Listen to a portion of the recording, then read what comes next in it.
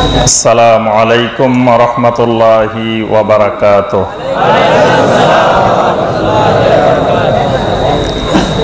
إن الحمد لله نحمده ونستعينه ونستغفره ونعوذ بالله من شرور أنفسنا ومن سيئات أعمالنا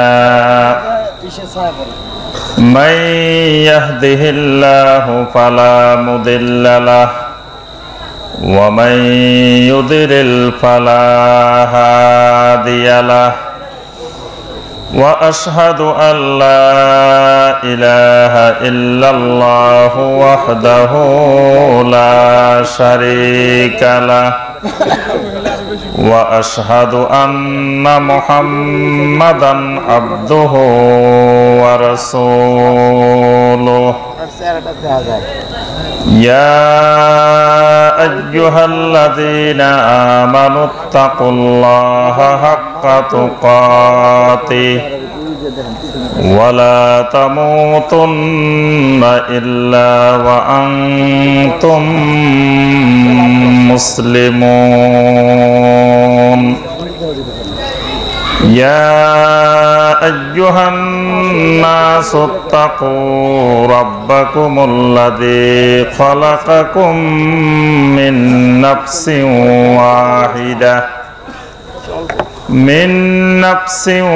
واحدة وخلق منها زوجها وبث منهما رجالا كثيرا ونساء واتقوا الله الذي تساءلون به والأرحام إن الله كان عليكم رقيبا. يا أيها الذين آمنوا اتقوا الله وقولوا قولا سديدا يصلح لكم أعمالكم ويغفر لكم ذنوبكم ومن يطع الله ورسوله فقد فاز فوزا عظيما. أما بعد فإن خير الحديث كتاب الله وخير الهدي هدي محمد صلى الله عليه وسلم وشر الأمور محدثاتها وكل محدثة بدعة وكل بدعة ضلالة وكل ضلالة في النار. اللهم صل على محمد وعلى آل محمد كما صليت على إبراهيم وعلى آل إبراهيم إنك حميد مجيد. اللهم بارك على محمد وعلى آل محمد كما باركت على إبراهيم وعلى آل إبراهيم إنك حميد مجيد. শরীয়তপুর জেলার অন্তর্গত চন্দ্রপুর তমিজিয়া নুরানি হাফেজিয়া মাদ্রাসার উদ্যোগে আয়োজিত চন্দ্রপুর মাজেদিয়া ইসলামিয়া আলিম মাদ্রাসা মাঠে আজকের এই ফজিলতময় বরকতময় মোবারকময় তাফসিরুল কোরআন মাহফিলের সম্মানিত সভাপতি, অত্র এলাকার বিভিন্ন মসজিদ এবং মাদ্রাসার সম্মানিত আইম্মায়ে মাসাজিদ, সম্মানিত মুদাররিসিনে কেরাম, সম্মানিত উলামায়ে কেরাম, এই এলাকার বিভিন্ন স্থান থেকে আগত আমার সম্মানিত মুরব্বিয়ানে আযম, আমার অত্যন্ত আদরের স্নেহের মহব্বতের যুবক কিশোর শিশু ভাইয়েরা এবং পর্দার আড়ালের আমার সম্মানিতা মা এবং বোনেরা, আল্লাহ রাব্বুল আলামিনের দরবারে কোটি কোটি শুকরিয়া যে মহান রাব্বুল আলামিন আমাদেরকে সালাতুল আসরের পর থেকে শুরু করে এ পর্যন্ত অনেক সম্মানিত বিজ্ঞ উলামায়ে কেরামদের নিকট থেকে কোরআনে কারীম এবং হাদিসে নববী সাল্লাল্লাহু আলাইহি ওয়াসাল্লামের আলোকে অনেক গুরুত্বপূর্ণ বয়ান শোনার পরে আজকের তাফসিরুল কোরআন মাহফিলের শেষ পর্যায়ে এসে সংক্ষিপ্তভাবে কোরআন এবং সুন্নাহ থেকে কিছু কথাবার্তা বলার এবং আপনাদেরকে অত্যন্ত ধৈর্যের সাথে মহব্বতের সাথে শোনার জন্য যে মহান রব্বুল আলামিন বসার তৌফিক দিয়েছেন, সে মহান রব্বুল আলামিনের শুকর আদায় করি। সকলে বলি আলহামদুলিল্লাহ। আমার সম্মানিত ভাই ও বোনেরা, আলহামদুলিল্লাহ, আপনাদের আলহামদুলিল্লাহর আওয়াজেই বোঝা গিয়েছে আলহামদুলিল্লাহ আপনারা আল্লাহর দ্বীনের আলোচনা শোনার জন্য প্রস্তুতি নিয়েই অত্যন্ত মনোযোগের সাথেই বসে আছেন। আলহামদুলিল্লাহ। সম্মানিত ভাই ও বোনেরা, আমরা আলোচনা আর বেশি করার প্রয়োজন নেই। মোটামুটি যে আলোচনাগুলো এই পর্যন্ত হয়েছে, এই আলোচনাগুলো আমল করলেই আমাদের জন্য যথেষ্ট। আমাদের শোনা যতটুকু, আমল হয় তার থেকে অনেক কম। শুনি বেশি, আমল করি কম। কিন্তু আমাদের উচিত হলো শোনা কম, আমল বেশি। নবী সাল্লাল্লাহু আলাইহি ওয়াসাল্লাম যে খুতবাগুলো দিতেন, এই খুতবাগুলো বিভিন্ন হাদিসের গ্রন্থে, সিরাতের গ্রন্থে নবী সাল্লাল্লাহু আলাইহি ওয়াসাল্লামের হাদিস থেকেই এই খুতবাগুলো পাওয়া যায়। এই খুতবাগুলো ছিল সংক্ষিপ্ত, বেশি লম্বা দীর্ঘ খুতবা, দীর্ঘ ওয়াজ, দীর্ঘ বয়ান আল্লাহ রাসূল সাল্লাল্লাহু আলাইহি ওয়াসাল্লাম করতেন না। আপনারা দেখি সাল্লাল্লাহু আলাইহি ওয়াসাল্লাম বলেন না কি? আপনাদের এলাকায় মনে বলা লাগে না কি? শরীয়তপুরে মনে সবাই শরীয়ত নিয়ে ব্যস্ত, এই জন্য সাল্লাল্লাহু আলাইহি ওয়াসাল্লাম বলতে হয় না, নাকি? তা আপনারা দেখি এতবার আমি বলতেছি মুহাম্মদ রাসূলুল্লাহ সাল্লাল্লাহু আলাইহি ওয়াসাল্লাম। আলহামদুলিল্লাহ। মাঝখানে একটু ভুলে গেছিলেন নাকি? জি, তো একটু আওয়াজ করেই বলবেন, কারণ মুহাদ্দিসিনে কেরাম হাজার হাজার লক্ষ লক্ষ হাদিস লিখেছেন, হাদিস বলেছেন, হাদিস বর্ণনা করেছেন। তারা একবারও কোনো জায়গায় বিরক্ত হয়ে বা কাগজ বেশি লাগবে বা কালি বেশি খরচ হবে এই জন্য তারা সংক্ষিপ্ত করে সাল্লাল্লাহু আলাইহি ওয়াসাল্লামকে লিখেন নাই। সব জায়গায় তারা পুরাপুরি লিখছেন। এক হাদিসের মধ্যে কয়েকবার আসছে নবী সাল্লাল্লাহু আলাইহি সাল্লামের ব্যাপারে, প্রত্যেকবার মুহাদ্দিসিনে কেরাম সাল্লাল্লাহু আলাইহি ওয়াসাল্লাম লিখছেন। এখন আমরা একবার দুবার বলার পরে আমরা আর মনে থাকে না, আর বলতে আমাদের মধ্যে একটু ক্লান্তি বোধ হয়। আবার সবাই আশেকে রাসূলেরও দাবি করি। এইরকম আশেকে রাসূলের কারণেই আজকে নবী সাল্লাল্লাহু আলাইহি সাল্লামের বিরুদ্ধে বিভিন্ন রকমের মন্তব্য করার সাহস পায়। এই আশেকে রাসূলদের অবস্থা বর্তমানে এইরকম। আশেকে রাসূল দুই একদিন অনুষ্ঠান করে আর সারা বছর আশেকে রাসূলের খবর নেই। নবী সাল্লাল্লাহু আলাইহি সাল্লামের সুন্নতের সাথে দেখা নাই। এমনি আশেকে রাসূল মদ খায়, গাঁজা খায়, গান বাজনা করে, আবার আশেকে রাসূল। এই হলো আশেকে রাসূলের নমুনা। শয়তান এই সকল আশেকে রাসূল দেখে শয়তানও হাসে, কত সুন্দর আশেকে রাসূল, গাঁজা খায়, ঢোল তবলা বাজায়, আবার আশেকে রাসূল। সম্মানিত ভাই ও বোনেরা, আমরা যে কথাটা বলতেছিলাম যে আলোচনা কম, আমল হবে বেশি। আলোচনা করলাম রাত ৩টা পর্যন্ত, সবাই গিয়ে বাসায় ঘুমাই গেছেন। ফজরের নামাজে মসজিদে কোনো মুসল্লি নাই।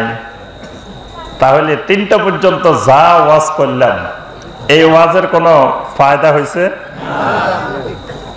আমাদের বর্তমান অবস্থা এরকম। এই ওয়াজ মাহফিলে যা পাওয়া গেছে ফজরের জামাতে তা পাওয়া যায় না। তাইলে এত যে ওয়াজ করলাম, এই ওয়াজ গেল কই? এই ওয়াজের পিছনে বক্তারও এখলাস নাই, শ্রোতারও এখলাস নাই। বক্তাও এখলাসের সাথে আলোচনা করি না, শ্রোতারাও এখলাসের সাথে দিন শিখার জন্য, দিন মানার জন্য বয়ান শুনি না। শ্রোতারা আসি কতক্ষণ চিত্ত বিনোদনের জন্য। যে বক্তা কি বলতেছে মুখ্য বিষয় না, কিভাবে সুর তাল লয় মিলিয়ে সুরের ঝংকার দিয়ে আমাদেরকে কতক্ষণ বিমোহিত করবে, কতক্ষণ আনন্দ দিবে, কতক্ষণ চিত্ত বিনোদনের ব্যবস্থা হবে, এই উদ্দেশ্য নিয়ে বেশিরভাগ বর্তমানে আমাদের শ্রোতা ভাইয়েরা ওয়াজ মাহফিলে আসে। এই জন্য আমলের কোনো পরিবর্তন হয় না। এক সময় অনেক দূর দূরান্ত থেকে আমাদের যারা মুরব্বী আছেন তারা দেখছেন, আমরা কম দেখছি। সে ভারতের বিভিন্ন অঞ্চল থেকে, বাংলাদেশের বিভিন্ন দুর্গম এলাকা থেকে ওলামায়ে কেরাম অনেক কষ্ট করে, পালকিতে করে, গরুর গাড়িতে, ঠেলা গাড়িতে অনেক কষ্ট করে এসে এসে আমাদেরকে আঞ্চলিক ভাষায়, শুদ্ধ বাংলাও বলতেন না, আঞ্চলিক ভাঙ্গা ভাঙ্গা বাংলায়, ভাঙ্গা ভাঙ্গা কণ্ঠে দুই একটা কথা বলতেন। এই বলার দ্বারা আলহামদুলিল্লাহ ওই এলাকায়, ওই জনপদে মানুষের আমল রাতারাতি পরিবর্তন হয়ে যেত। কিন্তু এখন আমরা এত সুরে, এত তালে, এত লয়ে, এত ঘন্টার পর ঘন্টা বয়ান, কিন্তু আমলের কোনো পরিবর্তন হয় না। আল্লাহ রাব্বুল আলামিন আমাদেরকে যতটুকু শুনি ততটুকু আমল করার তৌফিক দান করুন, সকলে বলি আমিন। আমার সম্মানিত ভাই ও বোনেরা, আমি একটা সংক্ষিপ্ত বিষয়ে আলোচনা করব। এই বিষয়টা একটু সংক্ষেপে বোঝার জন্য একটু শেষ পর্যন্ত বসাটা জরুরি। মাঝখান দিয়ে উঠে গেলে বিষয়টা আর বোঝা যাবে না। তা আমরা কি শেষ পর্যন্ত ধৈর্য ধরে বসার নিয়ত আছে? আলহামদুলিল্লাহ, আল্লাহ পাক কবুল করুন। আমরা ইউনিভার্সিটির শিক্ষক, শিক্ষকতা করা আমাদের কাজ। তো শিক্ষকের বৈশিষ্ট্য হলো ছাত্র পাইলে শিক্ষক আর উঠে না, টাইম কোন দিকে যায় খেয়াল থাকে না, খালি পড়াইতে ইচ্ছা। তো আমরা যখন মাঠে ময়দানে পড়াই, ক্লাস নিই, তখন আরো মজা লাগে।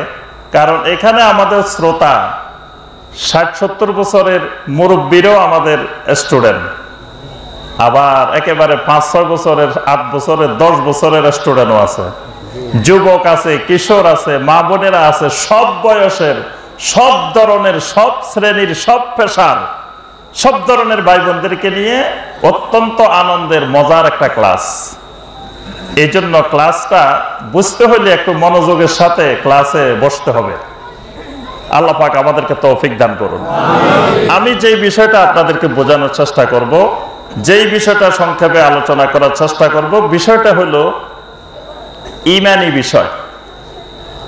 আমাদের যেই মূল্যবান সম্পদ ঈমান, এই ঈমানটা নিয়ে যদি আমরা কবরে যেতে চাই তাহলে আমাদের কি করা উচিত, এই বিষয়টা সম্পর্কে দুই একটা কথা আপনাদের সামনে তুলে ধরার চেষ্টা করব ইনশাআল্লাহ। আমরা যারা এখানে এসেছি আজকে এই মাহফিলে যারা উপস্থিত হয়েছি, কিসের টানে এসেছি? ঈমানের টানে। দেখেন, যেই মানুষগুলোর মধ্যে ঈমান নাই এরকম মানুষ এই এলাকায় আছে না? আপনাদের আশেপাশে এই জনপদে আছে না? তারা কেউ আজ মাহফিলে আসছে? আসে নাই। আপনাদেরকে টাকা পয়সাও দেওয়া হয় নাই, কিছুই দেওয়া হয় নাই, কিন্তু আপনারা এখানে এসে দীর্ঘ সময় ধরে বসে আছেন মনোযোগ দিয়ে। কিসের টানে? ঈমানের টানে। এখানে বসায় রেখেছে যে জিনিসটা, এটার নাম ঈমান।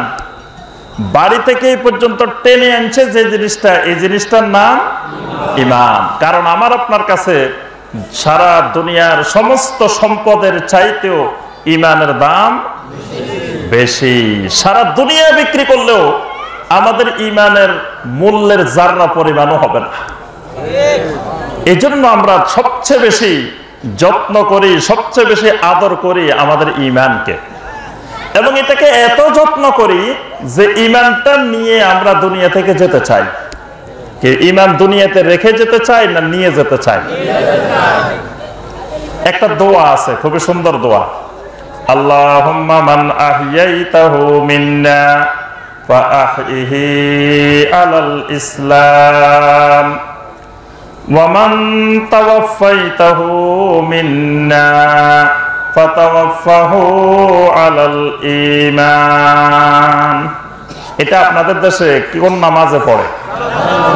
মাশাআল্লাহ, সালাতুল জানাজার মধ্যে, জানাজার নামাজে আমরা এই দোয়াটা করি। এখানে আমরা বলি কি, আল্লাহুম্মা মান আহইয়াইতাহু মিন্না, হে আল্লাহ আমাদের মধ্য থেকে যে মানুষগুলোকে আপনি বাঁচিয়ে রাখবেন, যে মানুষগুলোকে জীবিত রাখবেন, ফাআহইহি আলাল ইসলাম, এই মানুষগুলোকে আপনি ইসলামের উপরে বেঁচে থাকার তৌফিক দেন। ওয়া মান তাওয়াফফাইতাহু মিন্না ফাতাওয়াফফাহু আলাল ঈমান, আর আমাদেরকে যখন মৃত্যু দিবেন ওই মৃত্যুটা যেন আমাদের ঈমানি মৃত্যু হয়, ঈমানের সাথে যেন মৃত্যুবরণ করি। সুবহানাল্লাহ। জীবনে যদি 100 মানুষের জানাজা পড়েন, 200 মানুষের জানাজা পড়েন, 300 মানুষের জানাজা পড়েন, তাহলে 100 বার, 200 বার, 300 বার, শত শতবার আল্লাহ রাব্বুল আলামিনের কাছে এই একটা দোয়াই করি, আয় আল্লাহ আমার মৃত্যুটা ঈমানি মৃত্যু দিও। সুবহানাল্লাহ। আমার ভাইয়েরা এবং বোনেরা, ঈমানটা এমন এক জিনিস, এটা দুনিয়াতে রেখে যাওয়া যায় না। এটা কবরে নিয়ে যেতে হয়, হাসরে নিয়ে যেতে হয়, পুলসেরাতে নিয়ে যেতে হয়, এমনকি জান্নাতে ঢুকতে হলেও ঈমান লাগে। জান্নাতে ঢোকা পর্যন্ত ঈমান সাথে থাকতে হবে। জান্নাতের তালা খুলতে গেলেও, জান্নাতের দরজা দিয়ে ঢুকতে গেলেও ঈমান লাগে। ঈমান ছাড়া আল্লাহ রাব্বুল আলামিন কোন মানুষকে জান্নাতে ঢুকতে দিবেন না। তাহলে এটা এমন এক সম্পদ, এটা দুনিয়াতে রাখি যাওয়া যাবে না, এটা সব সময় সাথে রাখতে হবে। এমনকি এটা নিয়ে কবরে, হাসরে, পুলসেরাতে, জান্নাত পর্যন্ত যেতে হবে ইনশাআল্লাহ। আল্লাহ রাসূল সাল্লাল্লাহু আলাইহি সাল্লাম বলেন, মান মাতা ওয়া হুয়া ইয়ালামু আন্নাহু লা ইলাহা ইল্লাল্লাহ দাখালাল জান্নাহ, যেই মানুষটা মারা গেল এমন অবস্থায়, ওয়া হুয়া ইয়ালামু আন্নাহু লা ইলাহা ইল্লাল্লাহ, সে ভালো করে শিখছে, ভালো করে জানছে, ভালো করে বুঝছে লা ইলাহা ইল্লাল্লাহ, আল্লাহ ছাড়া সত্যিকারের হক আমার আর কোনো মাবুদ নাই, দাখালাল জান্নাহ, এই মানুষটা জান্নাতে প্রবেশ করবে। সুবহানাল্লাহ। এই কথাটা কার? আল্লাহর রাসূল সাল্লাল্লাহু আলাইহি সাল্লামের। আল্লাহ রাসূল সাল্লাল্লাহু আলাইহি সাল্লামের কথার মধ্যে কোনো ভুল, কোনো সন্দেহ আছে? আল্লাহ রাসূল বলছেন লা ইলাহা ইল্লাল্লাহকে জেনে শুনে বুঝে যদি কেউ মারা যায় দাখালাল জান্নাহ, সোজা কোথায় চলে যাবে? জান্নাতে চলে যাবে। সুবহানাল্লাহ। তো শর্ত কি? ওয়া হুয়া ইয়ালামু আন্নাহু লা ইলাহা ইল্লাল্লাহ, এমন অবস্থায় মারা যেতে হবে যে অবস্থায় সে লা ইলাহা ইল্লাল্লাহকে জানছে, বুঝছে, ইলম শিখছে। লা ইলাহা ইল্লাল্লাহ শুধু পড়ছে না, এটা জানছে, বুঝছে, এটা আমার কাছে কি দাবি করে, কি চায়, এই সব বুঝে শুনে লা ইলাহা ইল্লাল্লাহ বলছে। মানে আন্দাজে না বুঝে না শুনে শুধু লা ইলাহা ইল্লাল্লাহ না, লা ইলাহা ইল্লাল্লাহটা জেনে বুঝে ইলম সহকারে লা ইলাহা ইল্লাল্লাহ বলছে। তাহলে দাখালাল জান্নাহ, লোকটা জান্নাতে চলে যাবে। সুবহানাল্লাহ। আল্লাহ রাসূল সাল্লাল্লাহু আলাইহি সাল্লাম আরো বলেন মান কানা আখিরা কালামিহি লা ইলাহা ইল্লাল্লাহ দাখালাল জান্নাহ, যেই মানুষটার আখির কালাম হবে, সর্বশেষ কালাম হবে, সর্বশেষ অবস্থান হবে লা ইলাহা ইল্লাল্লাহর উপরে, দাখালাল জান্নাহ, ওই মানুষটা সোজা জান্নাতে চলে যাবে। সুবহানাল্লাহ। তাহলে সর্বশেষ কালাম, আখির কালামও হবে কিসের উপরে? লা ইলাহা ইল্লাল্লাহর উপরে। আখির কালাম তো বুঝেন। এখানে হাজী সাহেব কারা কারা আছেন দেখি? হাজী সাহেবের একটু হাত তোলেন তো। মাশাআল্লাহ, এতো হাজী সাহেবের দেশ, কারণ হাজী শরীয়তুল্লাহর এলাকা, হাজির এলাকায় আলহামদুলিল্লাহ অনেক হাজী সাহেব। মাশাআল্লাহ। আল্লাহ পাক আমাদের সবাইকে হজ্জে বাইতুল্লাহ নসিব করুন, সকলে বলি আমিন। আমার সম্মানিত ভাই ও বোনেরা, হজে যারা গেছেন, মক্কা মদিনায় দোকানে জিনিস কিনতে গেলে আপনি যদি বলেন এটার দাম কত, আরবি দোকানদার বলে যে 10 রিয়াল। 10 রিয়াল মানে কয় রিয়াল? মাশাআল্লাহ। এই এলাকাতে সব আরবিও জানে। সুবহানাল্লাহ। বাংলা তো জানে, ইংলিশ তো জানে, আরবিও জানে। সুবহানাল্লাহ। 10 রিয়াল, 10 রিয়াল। এখন আমাদের বাঙালি যারা, আমাদের অভ্যাস হইলো যেহেতু 10 রিয়াল চাইছে, এটার অর্ধেক মূলাইতে হইব। এটা অন্য দেশের মানুষের মাথায় এই বুদ্ধি নাই, আমাদের মাথায় এই বুদ্ধি থাকে। কারণ আমাদের দেশের দাম চায় 500 টাকা, আমরা মূলে 200 টাকা। আচ্ছা, এবার বাঙালি কয় 5 রিয়াল। ওখানে হাজী সাহেবরা মোটামুটি আরবি এগুলো সবাই জানে, 5 রিয়াল। আরবি তো বুঝে গেছে এটা বাঙালি, এইটা মূলাইলে বুঝে, এরকম বললে বুঝে যে এটা হিন্দের কোন দেশের, বাংলাদেশ, ভারত বা পাকিস্তান ওই অঞ্চলের হবে। আচ্ছা, আরবি এবার কয় তামানিয়া রিয়াল। আখের কালাম, এই 8 রিয়াল, এটা আখের কালাম, মানে সর্বশেষ কথা, এরপরে আর দামাদামি নেই, এটাই আখের কালাম। এরপরে যদি দামাদামি করে দোকান থেকে বের করে দিবে, আরবি আর দোকানে দাঁড়াইতেই দিবে না। এরপরে দামাদামি করলে, তাহলে সর্বশেষ কথাটা হলো আখের কালাম, শেষ দাম, শেষ কথা। এরপরে আর কোনো দামাদামি নাই, কোনো কথা নাই। আল্লাহ রাসূল সাল্লাল্লাহু আলাইহি সাল্লাম এই আখের কালাম শব্দটা ব্যবহার করছেন। আল্লাহ রাসূল সাল্লাল্লাহু আলাইহি সাল্লাম বলেন মান কানা আখিরা কালামিহি লা ইলাহা ইল্লাল্লাহ দাখালাল জান্নাহ, যে ব্যক্তির আখের কালাম হবে লা ইলাহা ইল্লাল্লাহ দাখালাল জান্নাহ, সেই লোকটা জান্নাতে চলে যাবে। সুবহানাল্লাহ।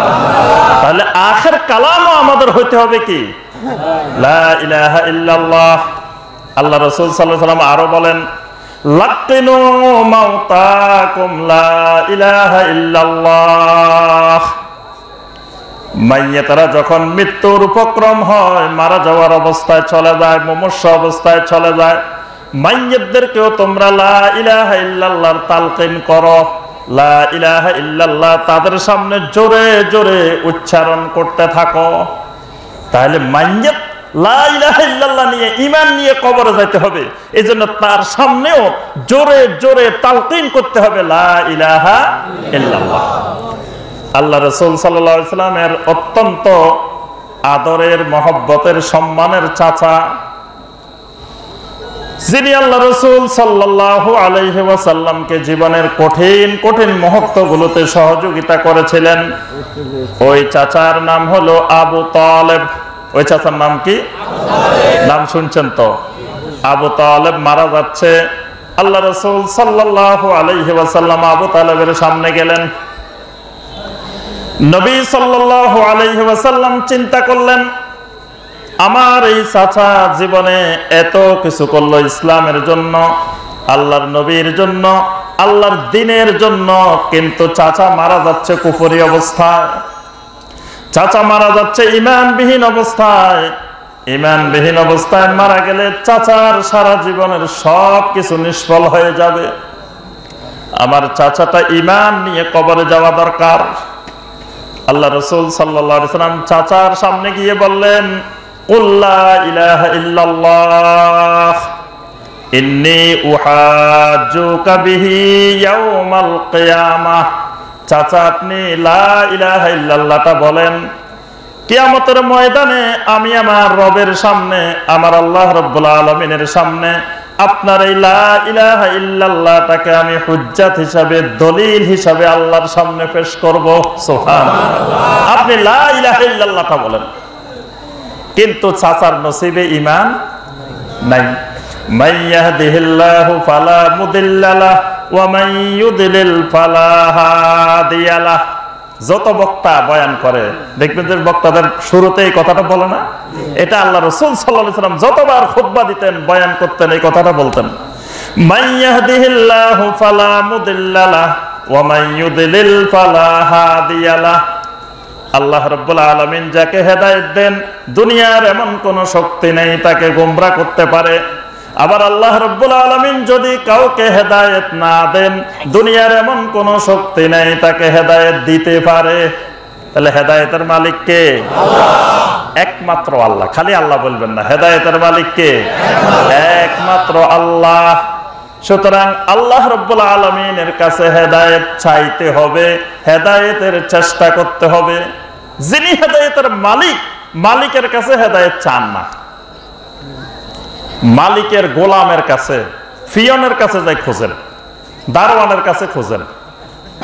আমাদের বাঙালির অভ্যাস হলো মালিকের কাছে খুঁজতে জানে না, মালিকের কাছে চায় না, ওই দারওয়ানের কাছে, ফিয়নের কাছে চায়।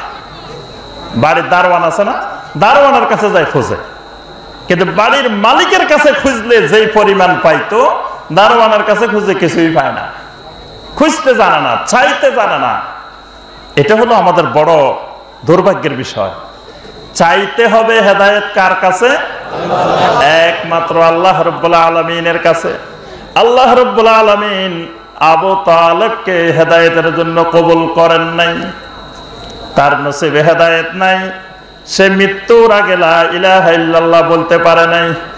সে সর্বশেষ ঘোষণা দিছে, আনা আলা মিল্লাতে আব্দুল মুত্তালিব।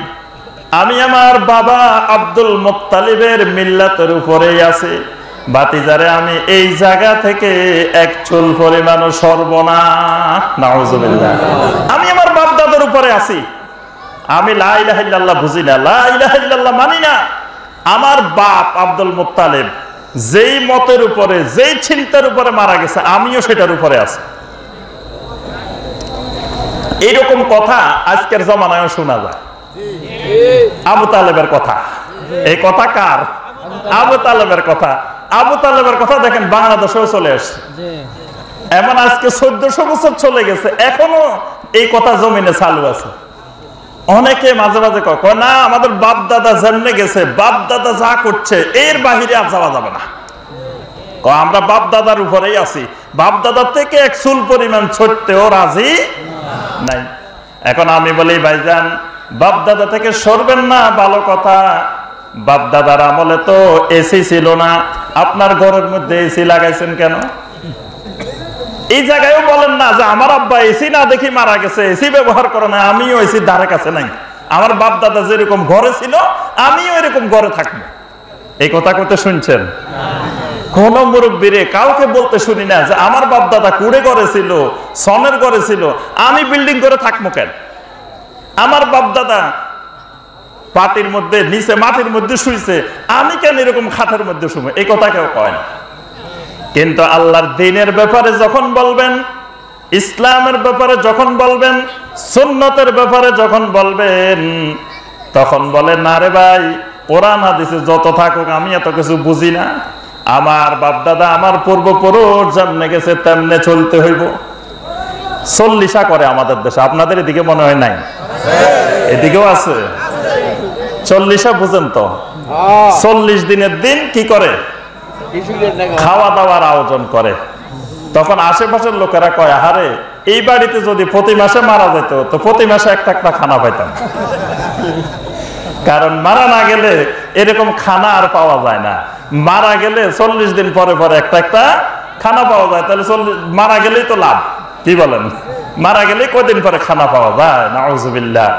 মুশরিকদের চিন্তা চেতনা, অমুসলিমদের, হিন্দুদের, বৌদ্ধদের, অন্যান্য ধর্মাবলম্বীদের, অগ্নি পূজারীদের, তাদের সিস্টেম হলো এরকম, মানুষ মারা গেলে 10 দিন, 4 দিন, 40 দিন, এরকম কিছু কিছু দিনে তারা বিশ্বাস করে তাদের মুরব্বীর, তাদের মাইয়াতের রূহটা বাড়িতে ফিরে আসে। নাউযুবিল্লাহ। তো বাড়িতে ফিরে আসলে ওই দিন যদি মানুষকে খাওয়ায় তাহলে তার রূহটা শান্তি পায়। এই জন্য তারা এই খানার আয়োজনগুলো করছে। আর এগুলা দেখেন আস্তে আস্তে আমাদের মধ্যে চলে আসছে। অথচ আল্লাহ রাসূল সাল্লাল্লাহু আলাইহি সাল্লামের স্ত্রীরা মারা গেছেন না? নবী সাল্লাল্লাহু আলাইহি সাল্লাম জীবিত অবস্থায় 2 জন স্ত্রী মারা গেছেন। নবী সাল্লাল্লাহু আলাইহি সাল্লামের আব্বা আম্মা মারা গেছেন। নবী সাল্লাল্লাহু আলাইহি সাল্লামের ছেলেরা মারা গেছেন। নবী সাল্লাল্লাহু আলাইহি সাল্লামের মেয়ে মারা গেছেন। নবী সাল্লাল্লাহু আলাইহি সাল্লামের আর কত আত্মীয় স্বজন, সাহাবায়ে কেরাম মারা গেছেন। নবী সাল্লাল্লাহু আলাইহি সাল্লাম কয়টা খানা দিবেন? কি বলেন? আচ্ছা, আরেকটা জিনিস লক্ষ্য করেন, অনেক জিনিস আছে আমরা আপনাদের বাড়িতে যাই যাই খেয়ে আসি, পড়াই আসি। আমাদের বাড়িতে আপনাদেরকে কয়দিন দাওয়াত দিছি? ইমাম সাহেবের বাড়িতে কয়দিন মিলাদ শরীফ পড়ছেন? ইমাম সাহেবের বাড়িতে দাওয়াত খাইছেন কয়দিন? যদি এটা এত গুরুত্বপূর্ণ, এত মোবারকময়, এত ফজিলতময় হয়, তো ইমাম সাহেবের বাড়িতে করে না কেন? কি বলেন? আপনার বাড়িতে যাই এত সুন্দর করে, এত ফজিলতময় কাজ, এত বরকতময় কাজ, তো এটা আমাদের বাড়িতে নাই কেন? এগুলো চিন্তা করলেও তো আমরা ভালো করে বুঝতে পারি। কি বলেন? তাহলে আমি যে কথাটা বলতেছিলাম, আল্লাহর রাসূল সাল্লাল্লাহু আলাইহি সাল্লামের এত আত্মীয় স্বজন মারা গেছে, কিন্তু কোনো খানা দানার পিনার এগুলোর আয়োজন এইভাবে করেন নাই।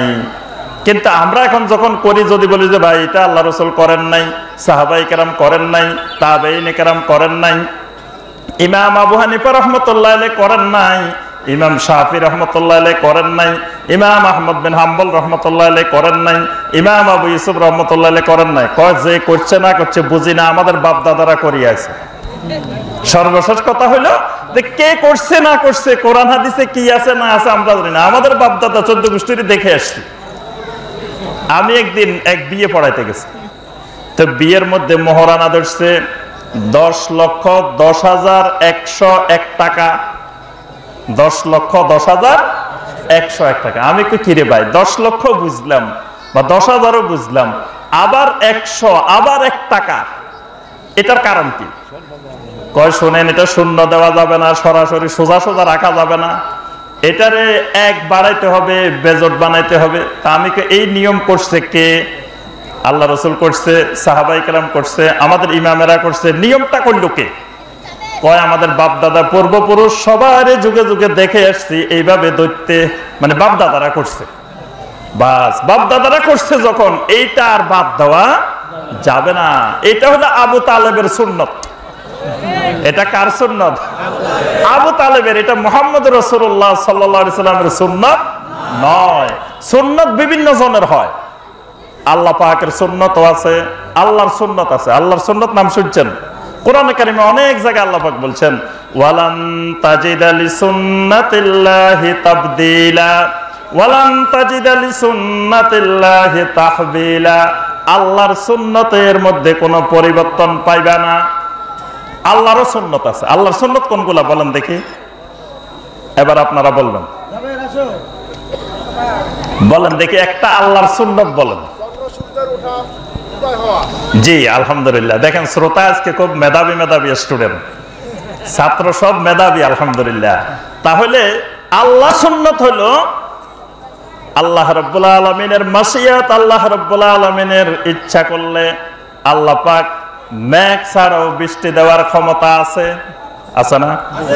কিন্তু আল্লাহ রাব্বুল আলামিন মেঘ ছাড়া সাধারণভাবে বৃষ্টি দেন না।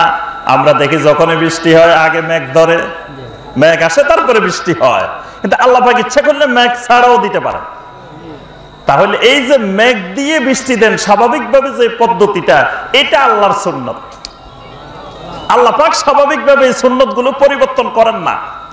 এই সুন্নতগুলো দিয়েই জমির মধ্যে ফসল লাগাইতে হয়, তারপরে জমিনের মধ্যে ধান উৎপন্ন হয়, গম উৎপন্ন হয়, বিভিন্ন ফসল উৎপন্ন হয়। কিন্তু আল্লাহ রাব্বুল আলামিন ইচ্ছা করলে ফসল লাগানো ছাড়াও দিতে পারেন, পারেন না? এগুলা কার সুন্নত? এগুলা আল্লাহর সুন্নত। আবার আল্লাহ রাসূল সাল্লাল্লাহু আলাইহি ওয়াসাল্লামের সুন্নতও আছে, আছে না? মূলত সুন্নত বলতে আমালের ক্ষেত্রে, আমল আখলাকের ক্ষেত্রে, আদর্শের ক্ষেত্রে, ইবাদতের ক্ষেত্রে রাসূলুল্লাহ সাল্লাল্লাহু আলাইহি ওয়াসাল্লামের সুন্নতকে বোঝানো হয়। আল্লাহ রাসূল সাল্লাল্লাহু আলাইহি ওয়াসাল্লামের সুন্নতেই সবচেয়ে বরকতময়, সবচেয়ে রহমতময় এবং নাজাতের একমাত্র পথ। এবং সুন্নতটাই হলো কারামত। যার কাছে যত বেশি সুন্নত আছে তিনি তত বড় কারামতওয়ালা আল্লাহর ওলি। যিনি যত বেশি সুন্নতের অনুসরণ করেন, যিনি যত বেশি সুন্নতের ইত্তেবা করেন, তিনি তত বড় আল্লাহর ওলি। সুন্নতটাই এক একটা কারামত। আরেকটা সুন্নত আছে, আবার আবু জেহেলের সুন্নত আছে, আবু তালেবের সুন্নত আছে, ফেরাউনের সুন্নত আছে, এরকম যত কুফার, মুশরিকিন, ইবলিস, এদেরও সুন্নত আছে। কেউ কেউ আল্লাহ রাসূল সাল্লাল্লাহু আলাইহি ওয়াসাল্লামের সুন্নত অনুসরণ করে, আবার কেউ ইবলিসের সুন্নত অনুসরণ করে, করে না? যেমন আপনি যদি ডাইন হাত দিয়ে খান, সুন্নত কার? আল্লাহ রাসূল। যদি বাম হাত দিয়ে খান, এটাও সুন্নত, কিন্তু এটা শয়তানের সুন্নত, এটা ইবলিসের সুন্নত। আপনি যদি বসে বসে প্রস্রাব করেন, বসে বসে ইস্তেনজা করেন, এটা কার সুন্নত? যদি দাঁড়ায় দাঁড়ায় করেন, গরুর মতো, ছাগলের মতো, তারাও কিন্তু দাঁড়ায় করে না। গরু ছাগলে কিন্তু দাঁড়ায় করে না। আপনি খেয়াল করে দেখবেন যে আল্লাহ পাক তাদের মধ্যে এই স্বাভাবিক, এই কমন সেন্স, এই আকল এতটুকু দিছেন যে প্রস্রাব পায়খানার সময় হলে তারা একটু ঝুঁকে যায়, একটু ভদ্রভাবে, অন্যরকম ভাবে তারা বসার মতো অবস্থায় চলে যায়। কিন্তু দেখা যায় অনেক মানুষ কোনো পরিবর্তন নাই, বাস দাঁড়ায় দাঁড়ায় চালাইতেছে। এইটাও সুন্নত। কার সুন্নত? ফজরের আজান দিলে আল্লাহু আকবার, আল্লাহু আকবার, হাইয়া আলাস সালাহ, হাইয়া আলাল ফালাহ, আওয়াজ শুনলে ঘুম থেকে উঠে যাওয়া, এটাও সুন্নত। আবার এই আওয়াজ শুনে কম্বল লেপকে ভালো করে, মুখ দেখে ভালো করে ঘুমাই যাওয়া, এটাও সুন্নত। কোনটা কার সুন্নত? একটা আল্লাহ রাসূল সাল্লাল্লাহু আলাইহি ওয়াসাল্লামের সুন্নত, আরেকটা ইবলিসের সুন্নত। ইবলিস তিনটা ঘিরা দিয়ে সুন্দর করে মাথার কাছে বসে থাকে। তো ফজরের আজান দিলে যেই লোক উঠে যায়, দোয়া পড়ি পেলে, ওযু করি পেলে, তিনটা ঘিরা সব খুলে যায়। আর যেই লোক উঠে না, যেই লোক কম্বল আরো উপরের দিকে টানে, লেপ আরো উপরের দিকে টানে, তার গিরাগুলো আরো শক্ত হয়। এই গিরাগুলো দেখে শয়তান, আল্লাহ রাসূল সাল্লাল্লাহু আলাইহি ওয়াসাল্লাম বলেন ইয়াকিদু শাইতানু সালাসু উকাদিন, তিনটা গিরা দেয়। তাহলে এই তিন গিরার জালে যারা আবদ্ধ, এটা হলো ইবলিসের সুন্নত, ইবলিসের পদ্ধতি, ইবলিসের সিস্টেম।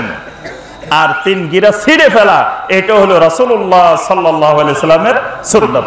আমি যে কথাটা বলতেছিলাম আপনাদেরকে, তাহলে বাপ দাদার অনুসরণ, বাপ দাদার কথা অনুযায়ী চলা, এটা কার সুন্নত? এটা আবু তালেবের সুন্নত। আবু তালেব লাস্টে ডিসিশন দিছে, আনা আলা মিল্লাতে আব্দুল মুত্তালিব, আমি আমার বাবা আব্দুল মুত্তালিবের মিল্লাতের উপরে আছি। এই বাপ দাদার উপরে থাকি, হেদায়েত পাই নাই, হেদায়েত বিহীন মারা গেছে, ঈমান বিহীন মারা গেছে, জাহান্নামী হয়ে গেছে। তাহলে আমার সম্মানিত ভাই ও বোনেরা, ঈমানটা হলো সবচেয়ে মূল্যবান সম্পদ। এই ঈমানটা নিয়ে জান্নাত পাওয়া যায়, ঈমান নিয়ে কবরে যেতে হবে, ঈমান নিয়ে হাসরে যেতে হবে, ঈমান নিয়ে জান্নাতেও পৌঁছতে হবে। কবরের মধ্যে যাওয়ার পরে যেই পরীক্ষাগুলো কিসের? ইমানের না আমলের? আমলেরও হবে, তবে আমলেরটা ইমানেরই প্রতিশ্রুতি আমল, ইমানেরই বাস্তব প্রতিচ্ছবি আমল। ইমান যত মজবুত হবে আমল তত সুন্দর হবে, ইমান যত দুর্বল হবে আমল তত দুর্বল হবে। ইমান যার যত সুন্দর, ইমান যার যত বেশি, তার আমল তত সুন্দর, তার আমল তত বেশি। এজন্য কবরের পরীক্ষাটা ইমানের। কবরের প্রশ্ন কয়টা? মাশাআল্লাহ, দেখছেন শরীয়তপুরেও প্রশ্ন পাই গেছে, প্রশ্ন আউট হয়ে গেছে। প্রশ্ন কয়টা? তিনটা। মার রাব্বুকা ওয়া মা দীনুকা ওয়া মান নাবিয়্যুকা। তিনটা প্রশ্ন না? তিনটা প্রশ্ন কিসের? ইমানের না আমলের? ইমানের। তাহলে কবরে গেলে প্রথম পরীক্ষাটা, প্রথম পরীক্ষার হল, সেই পরীক্ষার হলটাও কায়েম হবে ইমানের উপরে। তাহলে ইমানটাকে বিশুদ্ধ রাখা, সহি রাখা, এটা হলো একজন মুমিনের সবচেয়ে বড় কাজ, সব ফরজের বড় ফরজ। তাহলে ইমানটাকে কেমনে রাখতে হবে? ইমানটা হইতে হবে তাওহীদের উপরে, ইমান হতে হবে তাওহীদের উপরে, ইমান হতে হবে শিরক মুক্ত। দুটা কথা বলছি। ইমানটা এক নম্বরে হইতে হবে তাওহীদ ভিত্তিক, ইমান হতে হবে তাওহীদ ভিত্তিক, আল্লাহর একত্ববাদ ভিত্তিক। আর একত্ববাদ ভিত্তিক হইতে হলে শিরক মুক্ত হইতে হবে। এই দুটা জিনিস ভালো করে বোঝা দরকার ইমানটা ঠিক রাখতে হলে। বর্তমানে আমার সম্মানিত ভাই ও বোনেরা, চতুর্দিকে ফিতনা আর ফিতনা, ফিতনা আর ফিতনা। আল্লাহ রাসূল সাল্লাল্লাহু আলাইহি ওয়াসাল্লাম যেটা বলছেন, সাতাকুনু ফিতানান, অতি শীঘ্র আমার উম্মতের মধ্যে ফিতনার বিস্তার লাভ করবে। সকাল বেলায় মুমিন, সন্ধ্যা বেলায় কাফের হয়ে যাবে, সন্ধ্যা বেলায় মুমিন, সকাল বেলায় কাফের হয়ে যাবে। কারণ এই ফিতনাগুলোর মধ্যে নিমজ্জিত হলে ঈমান হারা হয়ে কবরে যাবে। তাহলে ঈমান রাখতে হলে, ঈমান ঠিক রাখতে হলে, ঈমান বুঝতে হলে দুইটা জিনিস ভালো করে বুঝতে হবে। এক নম্বরে বুঝতে হবে আল্লাহ রাব্বুল আলামিনের তাওহীদ। ঈমানটা হবে তাওহীদ কেন্দ্রিক, ঈমান হবে তাওহীদ কেন্দ্রিক, আল্লাহর একত্ববাদ কেন্দ্রিক। আর ঈমানটাকে বাঁচাইতে হবে শিরক থেকে। শিরক মুক্ত যদি ঈমান হয়, শিরক মুক্ত ঈমানটাই তাওহীদি ঈমান। এজন্য তাওহীদ এবং শিরক একটা আরেকটার সাথে অঙ্গাঙ্গিভাবে জড়িত। তাওহীদ আছে, শিরক থাকবে না, শিরক থাকলে তাওহীদ থাকবে না। দুটা একটার সাথে একটা অঙ্গাঙ্গিভাবে জড়িত। আল্লাহ রাব্বুল আলামিন আল্লাহর পরিচয় দিতে গিয়ে কি বলছেন দেখেন, কুল হুয়াল্লাহু আহাদ। কুল হুয়াল্লাহু কোন সূরা? মাশাআল্লাহ, দেখছেন কোন সূরা তাও জানে, সূরা আল ইখলাস। কোরআনে কারীমের অধিকাংশ সূরা যেই নামে নামকরণ করা হয় ওই শব্দটা সূরার মধ্যে থাকে, কিন্তু এই সূরার নামটা সূরার ভিতরে নাই। সূরার নাম বলছেন সূরা আল ইখলাস, ইখলাস কথাটা কিন্তু সূরার ভিতরে নাই, আছে না? সূরার ভিতরে নাই। তার অর্থ হলো এই সূরার ভিতরে ঈমানের এমন এমন গুরুত্বপূর্ণ বিষয় আছে যেগুলো বিশ্বাস করলে আপনার ঈমানটা ইখলাস হয়ে যাবে, আপনি মুখলিসিন বান্দা হয়ে যাবেন। সুবহানাল্লাহ। প্রথম কথাটাই হলো কুল হুয়াল্লাহু আহাদ। রাসূল আপনি বলে দিন, আপনি যে আল্লাহর দ্বীনের দাওয়াত দিচ্ছেন, যে আল্লাহর পক্ষ থেকে নবী হয়ে আসছেন, ওই আল্লাহ হলেন আহাদ, ওই আল্লাহ হলেন একক। ওই আল্লাহ হলেন, একটা হলো ওয়াহিদ আর একটা হলো আহাদ। ওয়াহিদ মানে কি? এক। একের কিন্তু ভাগ করা যায়, একের ভাগ হয় না? হয়। একের অর্ধেক হয়, একের 4 ভাগের 1 ভাগ হয়, একের 10 ভাগের 1 ভাগ হয়, একের ভাগ করা যায়, কিন্তু এককে ভাগ করা যায় না। এই জন্য আল্লাহ রাব্বুল আলামিন বলেন নাই কুল হুয়াল্লাহু ওয়াহিদ, এটা বলেন নাই। আল্লাহ বলছেন কি? কুল হুয়াল্লাহু আহাদ। আল্লাহ হলেন একক। আল্লাহর রুবুবিয়তকে, আল্লাহর খালকে, আল্লাহর মুলকে, আল্লাহর তাদবীরকে, আল্লাহর তাসাররুফকে, আল্লাহর আসমাকে, আল্লাহর সিফাতকে, আল্লাহর ইবাদতকে কোনোটাকেই বিভাজ্য করা যায় না, ভাগ করা যায় না। আল্লাহ রাব্বুল আলামিনের মালিকানা, আল্লাহর সৃষ্টি, আল্লাহর পরিচালনা, আল্লাহর ক্ষমতার প্রয়োগ, আল্লাহর নাম, আল্লাহর গুণাবলী, আল্লাহর ইবাদত কোনোটাকে বিভাজ্য করা যায় না, সবগুলোর ক্ষেত্রে আল্লাহ একক। এই জন্য আল্লাহ রাব্বুল আলামিন পরিচয়টা দিয়েছেন কুল হুয়াল্লাহু আহাদ। আচ্ছা, আমরা একটা কালেমা পড়ে সবাই মুসলিম হয়েছি, একটা কালেমা পড়ছি না? কালেমাটা পারেন? আচ্ছা, আপনাদের কাছে কোন লোক আসলো যে ভাই আমাকে একটু কালেমা পড়াই দেন, আমি একটু মুসলমান হতে চাই, তো তারা কি পড়াইবেন? আশহাদু আল্লা ইলাহা ইল্লাল্লাহু ওয়াহদাহু লা শারীকা লাহু ওয়া আশহাদু আন্না মুহাম্মাদান আবদুহু ওয়া রাসূলুহু। এখানে দেখেন প্রথমে বলতেছেন আশহাদু আল্লা ইলাহা ইল্লাল্লাহু ওয়াহদাহু লা শারীকা লাহু। এখন আপনি ঈমান আনছেন আশহাদু আল্লা ইলাহা ইল্লাল্লাহ পর্যন্ত, বললেন যে আমি ওয়াহদাহু লা শারীকা লাহু মানি না, আপনার ঈমান হবে না। ঈমান আনতে হলে ওয়াহদাহু লা শারীকা লাহু এটা সহ ঈমান আনতে হবে। ওয়াহদাহু, যে আল্লাহ রাব্বুল আলামিনকে আমি মাবুদ মেনে নিলাম, যে আল্লাহর উপরে ঈমান আনলাম, তিনি ওয়াহদাহু, তিনি তাওহীদের অধিকারী, তিনি একক মালিকানার অধিকারী, একক ক্ষমতার অধিকারী, একক ইবাদতের মালিক। লা শারীকা লাহু, এই ব্যাপারে তার সাথে কোনো ফেরেশতা, কোনো জিন, কোনো মানুষ, কোন নবী রাসূল, কোন ওলিয়া উলিয়া, কোন বুজুর্গ ওই আল্লাহর এই মালিকানার সাথে, ইবাদতের সাথে, নাম গুণাবলীর সাথে কোনো শরীক নাই। বাস সবাইকে বাদ দেওয়া হলো যে আমার আল্লাহর এই যে বিষয়গুলোর ক্ষেত্রে আর কেউ মালিকানার সাথে নাই, সব বাদ, আমার আল্লাহ একক। এটার নাম হলো তাওহীদ, এটার নাম হলো ঈমান। ঈমানটা হতে হবে এরকম, নামাজের ভিতরে যদি ওযু না থাকে, ওযুবিহীন যদি সালাত আদায় করেন, আপনার নামাজ হবে কিনা? হবে। আপনাদের এলাকায় মনে হয় নাকি? একবার ওযু করে যদি সারাদিন আর না করেন তা হবে? তাহলে সালাতের জন্য শর্ত হলো কি? ওযু। ঈমানের জন্য শর্ত হলো, ঈমানের জন্য অবশ্যই লাগবে তাওহীদ।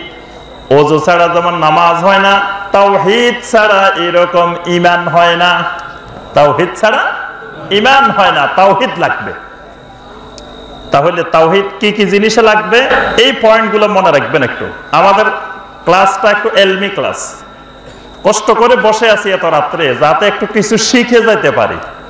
চিত্ত বিনোদনের জন্য ওয়াজ না, ওয়াজটা কিছু শিখার জন্য, জানার জন্য, বোঝার জন্য।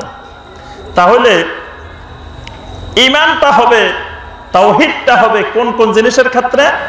আল্লাহ রাব্বুল আলামিনের সৃষ্টির ক্ষেত্রে, মালিকানার ক্ষেত্রে, পরিচালনার ক্ষেত্রে, ক্ষমতা প্রয়োগের ক্ষেত্রে, নাম এবং গুণাবলীর ক্ষেত্রে, ইবাদতের ক্ষেত্রে।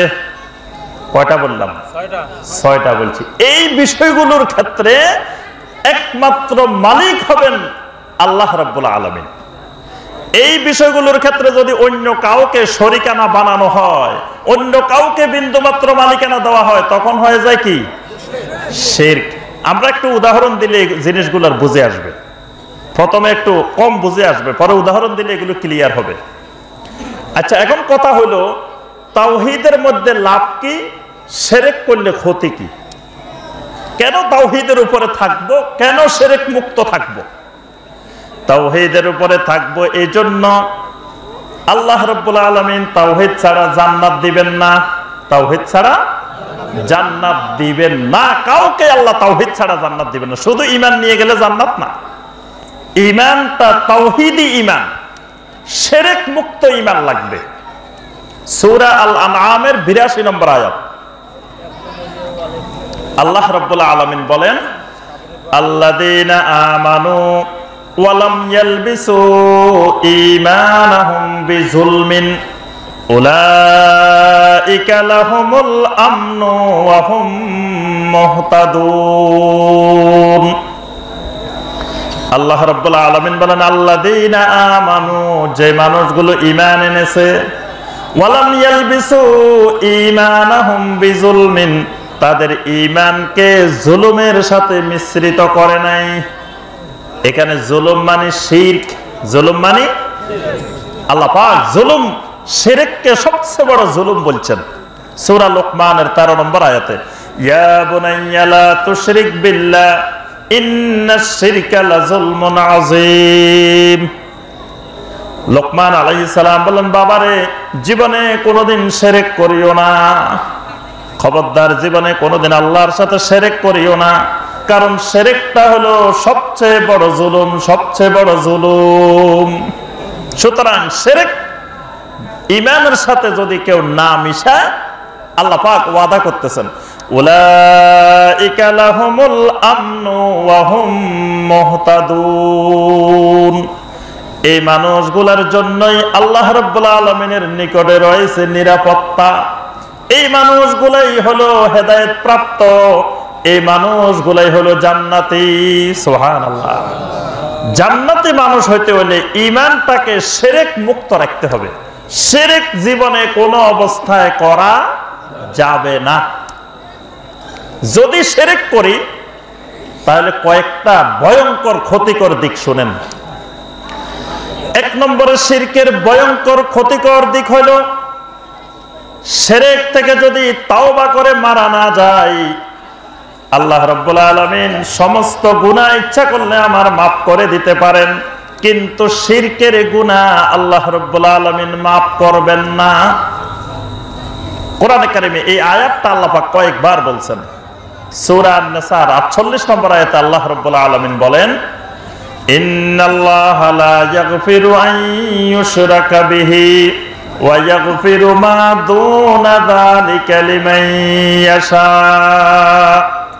আল্লাহ রাব্বুল আলামিন বলেন, আল্লাহ পাক ইচ্ছা করলে তোমার সমস্ত গুনাহ মাফ করে দিতে পারেন, কিন্তু শিরকের গুনাহ আল্লাহ রাব্বুল আলামিন ক্ষমা করবেন না। শিরকের গুনাহ আল্লাহ পাক মাফ করবেন না। তাহলে অন্যান্য গুনাহ তো করতেছি আমরা, কি গুনাহ করতেছি না? গুনাহ করেন না কে দেখি? কেউ আছেন? আমিও নাই, আপনিও নাই, কেউ নাই, সবাই গুনাহগার, সবাই মুজনিবিন আমরা। কিন্তু যত গুনাহই করি খেয়াল রাখতে হবে শিরকের গুনাহ যেন জীবনে না করি। অন্যান্য গুনাহ তাওবা করলে আল্লাহ রাব্বুল আলামিন মাফ করে দিতে পারেন, অথবা তাওবা বিহীন মারা গেলে আল্লাহ রাব্বুল আলামিন ইচ্ছা করলে আমার কবিরা গুনাহ মাফ করে দিতে পারেন। কিন্তু আল্লাহ পাক নিজেই বলে দিচ্ছেন, বান্দারে কবিরা গুনাহ করো, সগীরা গুনাহ করো, অন্যান্য গুনাহ করো, আমি আল্লাহ ইচ্ছা করলে তোমারে মাফ করে দিতে পারি, কিন্তু শিরকের গুনাহ নিয়ে আমি আল্লাহর কাছে আসলে তোমারে মাফ করব না, মাফ পাইবা না। কত মারাত্মক! শিরক এমন একটা অপরাধ, এমন একটা গুনাহ, এই শিরক করলে সমস্ত আমল বরবাদ হয়ে যায়, সব আমলগুলো নষ্ট হয়ে যায়। নামাজও পড়বেন, শিরকও করবেন, সব নামাজ বরবাদ।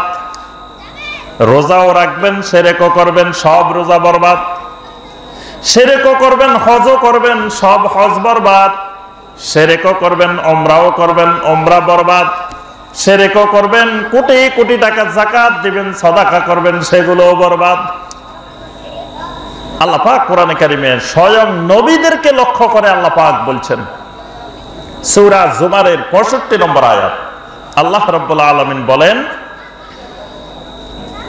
আমি সমস্ত নবীদের কাছে ওহী পাঠিয়েছি, ওয়ালাকাদ উহিয়া ইলাইকা ওয়া ইলাল্লাযিনা মিন ক্বাবলিকা, সমস্ত নবীদেরকে আমি আল্লাহ ওহী নাজিল করে বলে দিছি, লা ইন আশরাকতা লা ইয়াহবাতান্না আমালুক, যদি একটা শিরকও করো সমস্ত আমল তোমার বরবাদ হয়ে যাবে।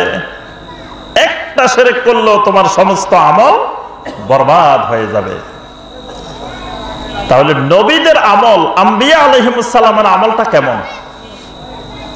আমার আপনার দুনিয়ার কিয়ামত পর্যন্ত সব মানুষের আমল একত্রিত করলে নবী সাল্লাল্লাহু আলাইহি সাল্লামের আমলের সমান হবে না। তারপরেও নবী সাল্লাল্লাহু আলাইহি সাল্লামের আমল বেশি। তাহলে নবীদের আমলটা হলো মহাসাগরের মতো, আর আমাদের আমলটা হলো কুয়ার মতো, ছোট্ট অল্প এক ফোঁটা পানির মতো। সে আম্বিয়া আলাইহিমুস সালামের আমলও আল্লাহ পাক বলতেছেন, লাইন আশরাকতা লা ইয়াহবাতান্না আমালুক, একটু যদি শিরক করো তাহলে তোমার সব আমল বরবাদ। এটা এত বিষাক্ত, আটলান্টিক মহাসাগরের ভিতরেও যদি এক ফোঁটা শিরকের বিষ পালানো হয়, ওই বিষ এত বিষাক্ত পুরো আটলান্টিক মহাসাগরের পানিকে বিষাক্ত বানাই ফেলবে। শিরকের বিষাক্ত এত ভয়াবহ যে এক ফোঁটার দ্বারা আপনার প্রশান্ত মহাসাগর বিষাক্ত হয়ে যাবে। শিরককারীর জন্য আল্লাহ পাক জান্নাতকে হারাম করে দেন।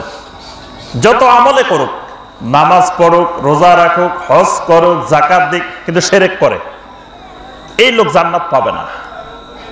আল্লাহ পাক সূরা আল মায়েদার ৭২ নম্বর আয়াতে স্পষ্ট করে বলে দিয়েছেন, ইন্নাহু মান ইউশরিক বিল্লাহি ফাকাদ হারামাল্লাহু আলাইহিল জান্নাহ।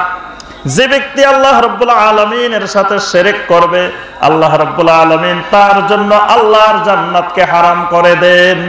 আল্লাহর জান্নাত তার জন্য হারাম হয়ে যায়, সে জান্নাত পাবে না। তাহলে আমার ভাইয়েরা এবং বোনেরা, আমল যা করি অল্প বেশি, কিন্তু খেয়াল রাখতে হবে কোন অবস্থায় একটা শিরকও করা যাবে না, কারণ জান্নাত হারাম হয়ে যাবে, আমল নষ্ট হয়ে যাবে, আল্লাহ পাক শিরকের গুনাহ মাফ করবেন না, সবচেয়ে বড় জুলুম। এখন আসি আমরা শিরকটা একটু বোঝা দরকার, কেমনে আমরা শিরক করি, তাওহীদকে কিভাবে নষ্ট করি, আল্লাহর তাওহীদকে আমরা কিভাবে ধ্বংস করে ফেলি। দুনিয়াতে আল্লাহ পাক যত নবী রাসূল পাঠিয়েছেন, প্রত্যেক নবী রাসূল আম্বিয়া আলাইহিমুস সালাম দাওয়াত দিয়েছেন তাওহীদের। সূরা নাহলের ৩৬ নম্বর আয়াত, আল্লাহ রাব্বুল আলামিন বলেন, ওয়ালাকাদ বাআসনা ফি কুল্লি উম্মাতির রাসূলান আন ইবুদুল্লাহ ওয়াজতানিবুত তাগুত। আল্লাহ রাব্বুল আলামিন বলেন, দুনিয়াতে যত জাতি, যত উম্মাত পৃথিবীতে ছিল, সকল জাতির কাছে, সকল উম্মার কাছে আমি আল্লাহ পাক রাসূল পাঠিয়েছি। যার কাছে রাসূল পাঠিয়েছি, যেই কওমের কাছে রাসূল পাঠিয়েছি, আমার রাসূলেরা গিয়ে দুনিয়ার মানুষকে যে দাওয়াতটা দিতেন সেটাই ছিল আনি ইবুদুল্লাহ, ও আমার কওম, ও আমার জাতি, ও আমার জনপদের লোক, ইবাদত করো একমাত্র আল্লাহ রাব্বুল আলামিনের। সুবহানাল্লাহ। আনি ইবুদুল্লাহ, ইবাদত করো একমাত্র আল্লাহ রাব্বুল আলামিনের। এটাই তাওহীদের দাওয়াত দিতেন সমস্ত আম্বিয়া আলাইহিমুস সালাম। আল্লাহ পাক কোরআনে কারিমে প্রথম থেকে শুরু করে ২০ নম্বর আয়াত পর্যন্ত আল্লাহ পাক কোনো নির্দেশ দেন নাই, অর্ডার দেন নাই। কোরআনে কারিম তেলাওয়াত করে দেখবেন, সূরা আল বাকারার ১ থেকে ২০ নম্বর আয়াত পর্যন্ত কোনো নির্দেশ নাই। আল্লাহ পাক শুধু বলছেন কোরআন মুত্তাকিনদের জন্য হেদায়েত, কোরআনের মধ্যে কোনো সন্দেহ নাই। মুত্তাকিন কারা, কাফের কারা, তারপর মুনাফিক কারা, এদের বৈশিষ্ট্য কি, এগুলো আল্লাহ পাক প্রথমে বর্ণনা করছেন। ২১ নম্বর আয়াতে গিয়ে আল্লাহ পাক নির্দেশ দেওয়া শুরু করেছেন। সেখানে ২১ নম্বর আয়াতে আল্লাহ পাক প্রথম নির্দেশটা দিয়েছেন আল্লাহর তাওহীদের। ইয়া আইয়ুহান নাসু উবুদু রাব্বাকুম আল্লাযী খালাকাকুম ওয়াল্লাযীনা মিন ক্বাবলিকুম লাআল্লাকুম তাত্তাকুন। আল্লাহ রাব্বুল আলামিন বলেন, ইয়া আইয়ুহান নাস, হে দুনিয়ার সমস্ত মানুষ।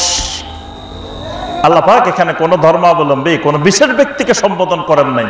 দুনিয়ার জমিনে যত মানুষ আছে সমস্ত মানুষকে বলছেন, ইয়া আইয়ুহান নাস উবুদু রাব্বাকুম, ইবাদত করো, দাসত্ব করো, গোলামি করো একমাত্র তোমাদের রবের। কারণ রব আমাদেরকে বানাইছেন কিসের জন্য? ওয়ামা খালাকতুল জিন্না ওয়াল ইনসা ইল্লা লিয়াবুদুন।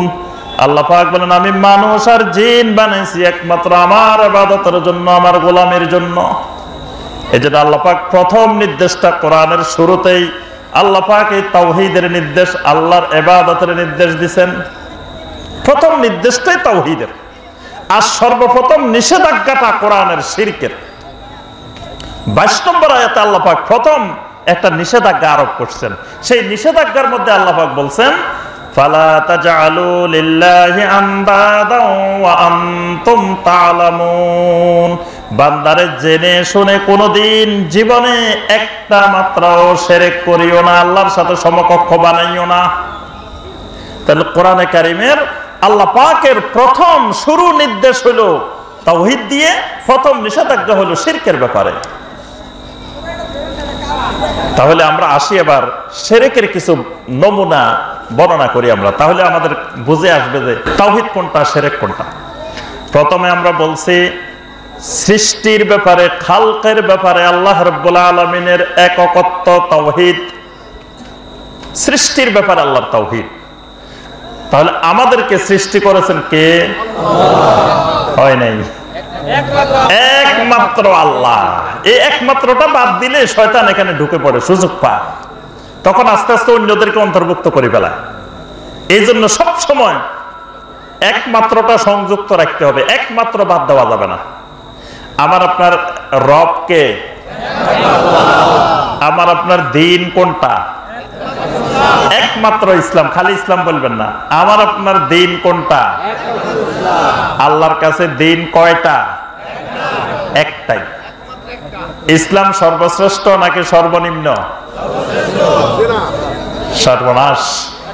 তাওহীদ শিখা হয় না, এই তাওহীদের এখানেই গন্ডগোল। শয়তান এইভাবে আমাদেরকে পথস্খলন ঘটায়। আমরা বলতেছি ইসলাম সর্বশ্রেষ্ঠ ধর্ম। তাহলে ইসলাম যদি সর্বশ্রেষ্ঠ হয়, ইসলামের পরে 2 নম্বর একটা আছে, 3 নম্বর একটা আছে, 4 নম্বর একটা আছে, 5 নম্বর একটা আছে। আপনি সবগুলার স্বীকৃতি দিয়ে দিচ্ছেন। কিন্তু আল্লাহ পাক বলতেছেন সূরা আল ইমরানের 19 নম্বর আয়াত, ইন্নাদ-দীনা ইনদাল্লাহিল ইসলাম। আল্লাহ রাব্বুল আলামিনের নিকটে একমাত্র দিন, একটাই মাত্র দিন, সেটা হলো ইসলাম। ইসলাম ছাড়া আর কোনো দিনে নাই। স্টুডেন্টে একজন, এটা সর্বশ্রেষ্ঠ আর সর্বনিম্ন কি হলো? কি বলেন? জমিনে দিনে একটা, এটা একমাত্র দিন, একমাত্র ধর্ম। কিন্তু মুসলমানকে শিখাই দিছে মুসলিমেরা যে তোমরা বলবে যে ইসলাম শ্রেষ্ঠ ধর্ম। আর মুসলমান তো খুশিতে, ওরে আল্লাহ আমরা শ্রেষ্ঠ ধর্মের মানুষ। নামাজ না পড়লে কি হবো? আমি কিন্তু শ্রেষ্ঠ ধর্মের মানুষ। আমি সুদ খাইলে কি হবো? আমি শ্রেষ্ঠ ধর্মের মানুষ। আমি ঘুষ খাইলে কি হবো? আমি শ্রেষ্ঠ ধর্মের মানুষ। আমি মদের ব্যবসা করলে অসুবিধা কি? ক্যাসিনোর ব্যবসা, জুয়ার ব্যবসা করলে অসুবিধা কি? আমি তো শ্রেষ্ঠ ধর্মের মানুষ। শ্রেষ্ঠ ধর্মের মানুষ। এই শ্রেষ্ঠ ধর্ম, এটা ইমানি একটা বড় ধরনের গলত। এটার দ্বারা আপনি আজকে এমন শয়তানি প্রেরণা ঢুকছে, কয় আমাদের এখানে যত ধর্মের লোক আছেন সবাই আসতে পারেন, সবাই আসলে নাজাত পাইবেন। নাউযুবিল্লাহ। এবং সবাই জান্নাত বিক্রি করতেছে। বাংলাদেশে এখন এমন এমন দল বাহিরেছে, সব ধর্মাবলম্বী আমাদের এখানে আসলে জান্নাত পাইবেন, সবাই জান্নাত। নাউযুবিল্লাহ। কত বড় কুফরি, শিরকি কথাবার্তা, যে সব ধর্মাবলম্বীরে জান্নাত দিতেছে। বলে যে আল্লাহ, সবগুলো আল্লাহর ধর্ম, একটা পালন করলে হয়, সবাই জান্নাত পাইব। নাউযুবিল্লাহ। এই কথা বিশ্বাস করলে আমি আপনি জান্নাত পাবো না, আমার আপনার ঈমান চলে যাবে। তাহলে দ্বীনের ক্ষেত্রেও তাওহীদ হলো একমাত্র দ্বীন হলো ইসলাম। আচ্ছা, এবার বলেন ইত্তেবার ক্ষেত্রেও একমাত্র ইত্তেবা মুহাম্মদুর রাসূলুল্লাহ সাল্লাল্লাহু আলাইহি ওয়াসাল্লামের, এটা হলো ইত্তেবার তাওহীদ। 3টা তাওহীদ মনে রাখবেন। কবরে 3 প্রশ্ন, 3 তাওহীদ। এক তাওহীদ হলো রবের তাওহীদ, আল্লাহর তাওহীদ। একটা হলো আল্লাহর তাওহীদ, মানে আল্লাহ ছাড়া আর কোন রব। আল্লাহর তাওহীদটা হলো ইবাদতের তাওহীদ, অর্থাৎ আল্লাহ ছাড়া আর কেউ আমার থেকে একটা ইবাদতও পাবে না। আর একটা হলো দ্বীনের তাওহীদ। দ্বীনের তাওহীদ হলো একমাত্র দ্বীন হলো ইসলাম জমিনে। আর একটা হলো ইত্তেবার তাওহীদ, আল্লাহর ইবাদতটা কেমনে করব, এটা অনুসরণের একমাত্র পদ্ধতি, একমাত্র তরিকা, একমাত্র সুন্নাহ, একমাত্র মিল্লাহ, কিয়ামত পর্যন্ত সুন্নতে মুহাম্মদুর রাসূলুল্লাহ সাল্লাল্লাহু আলাইহি ওয়াসাল্লাম। এই 3টার ক্ষেত্রে তাওহীদ মনে রাখতে হবে। একটা ইবাদতের তাওহীদ, একটা দ্বীনের তাওহীদ, একটা ইত্তেবার তাওহীদ। এই তাওহীদগুলো নষ্ট হয়ে গেলে, ইবাদতের তাওহীদ নষ্ট হলে শিরক হয়, দ্বীনের তাওহীদ নষ্ট হলে বিজাতীয় কৃষ্টি কালচার মুসলিমের মধ্যে ঢুকে পড়ে। আজকে মুসলিম ইসলামকে আল্লাহ পাক পরিপূর্ণ একটা দিন বানাইছেন, একমাত্র দিন বানাইছেন, কিন্তু ইসলাম এখন মুসলিমেরা এখন বিজাতীয় কৃষ্টি কালচার নিয়ে মহাব্যস্ত। একজন মুসলিমের মাথা থেকে শুরু করে পা পর্যন্ত পুরা বডিতে বিজাতীয় কালচার। চুলগুলোর দিকে তাকায় দেখেন, একটা যুবকের চুলের দিকে তাকায় দেখেন। আগের যুগে আমরা ছোটবেলায় দেখছি, মুরব্বীরা তো ভালো করে দেখছে, স্কুল মাদ্রাসা কলেজ ইউনিভার্সিটিতে টিচার আগে চুল দেখতো। চুল কাটা ভদ্র হইলে বুঝতো ছেলে এটা লাইনে আছে, চুল কাটা এলোমেলো হয়েছে ছেলে এটা বেলাইনে চলে গেছে। চুল কাটা দিয়ে বোঝা যেত। আজকে আমাদের যুবক কিশোরদের চুলের দিকে তাকায় দেখেন, দেখলে তো বোঝা যায় এরা মাদকাসক্ত হচ্ছে, এরা গান বাজনা আসক্ত হচ্ছে, এরা জুয়ায় আসক্ত হচ্ছে, সন্ত্রাসে আসক্ত হচ্ছে, এরা যে বেলাইনে চলে যাচ্ছে এটা তো চুল দেখেই বোঝা যায়। বোঝা যায় না? এই চুল কাটাগুলা কার সংস্কৃতিতে হচ্ছে? মুশরিকদের, ইহুদিদের, নাসারাদের। সেলুন দোকানে চারিদিকে লটকানো আছে বিভিন্ন মুশরিক গানের শিল্পী, বিভিন্ন মুশরিক খেলোয়াড়, বিভিন্ন রকমের বিজাতীয় মুশরিকদের ছবিগুলো আছে।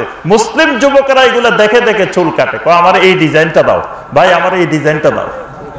অথচ একজন মুসলিম যুবক বলবে, ভাই আমাকে আবু বকর রাদিয়াল্লাহু তাআলা আনহুর চুলের স্টাইলটা দাও, আমাকে ওমর ইবনে খাত্তাব রাদিয়াল্লাহু তাআলা আনহুর চুলের স্টাইলটা কেটে দাও, আমাকে আলী ইবনে আবি তালেব রাদিয়াল্লাহু তাআলা আনহুর চুলের কাটিংটা দাও, আমাকে ইবনে আব্বাসের চুলের কাটিংটা দাও, আমাকে ইবনে মাসউদের চুলের কাটিংটা দাও। সেগুলোর খবরে নাই। কারণ কি? ওই যে ইসলামকে তাওহীদ নষ্ট করে ফেলছে, একমাত্র দিন মনে করতে পারে নাই। বিজাতীয় কৃষ্টি কালচার অনুসরণ করলে যে দ্বীনের তাওহীদ নষ্ট হয়ে যায় এবং বিজাতিদের সাথে হাসর হবে, এটাই বলে গেছে। দাড়ির দিকে তাকায় দেখেন, বিজাতীয় কালচার। বর্তমানে এখন দাড়ি রাখা শুরু হয়েছে, রাখে বেশি, কিন্তু দাড়ি রাখাটা ইসলামের দাড়ি না, মুশরিকদের দাড়ি।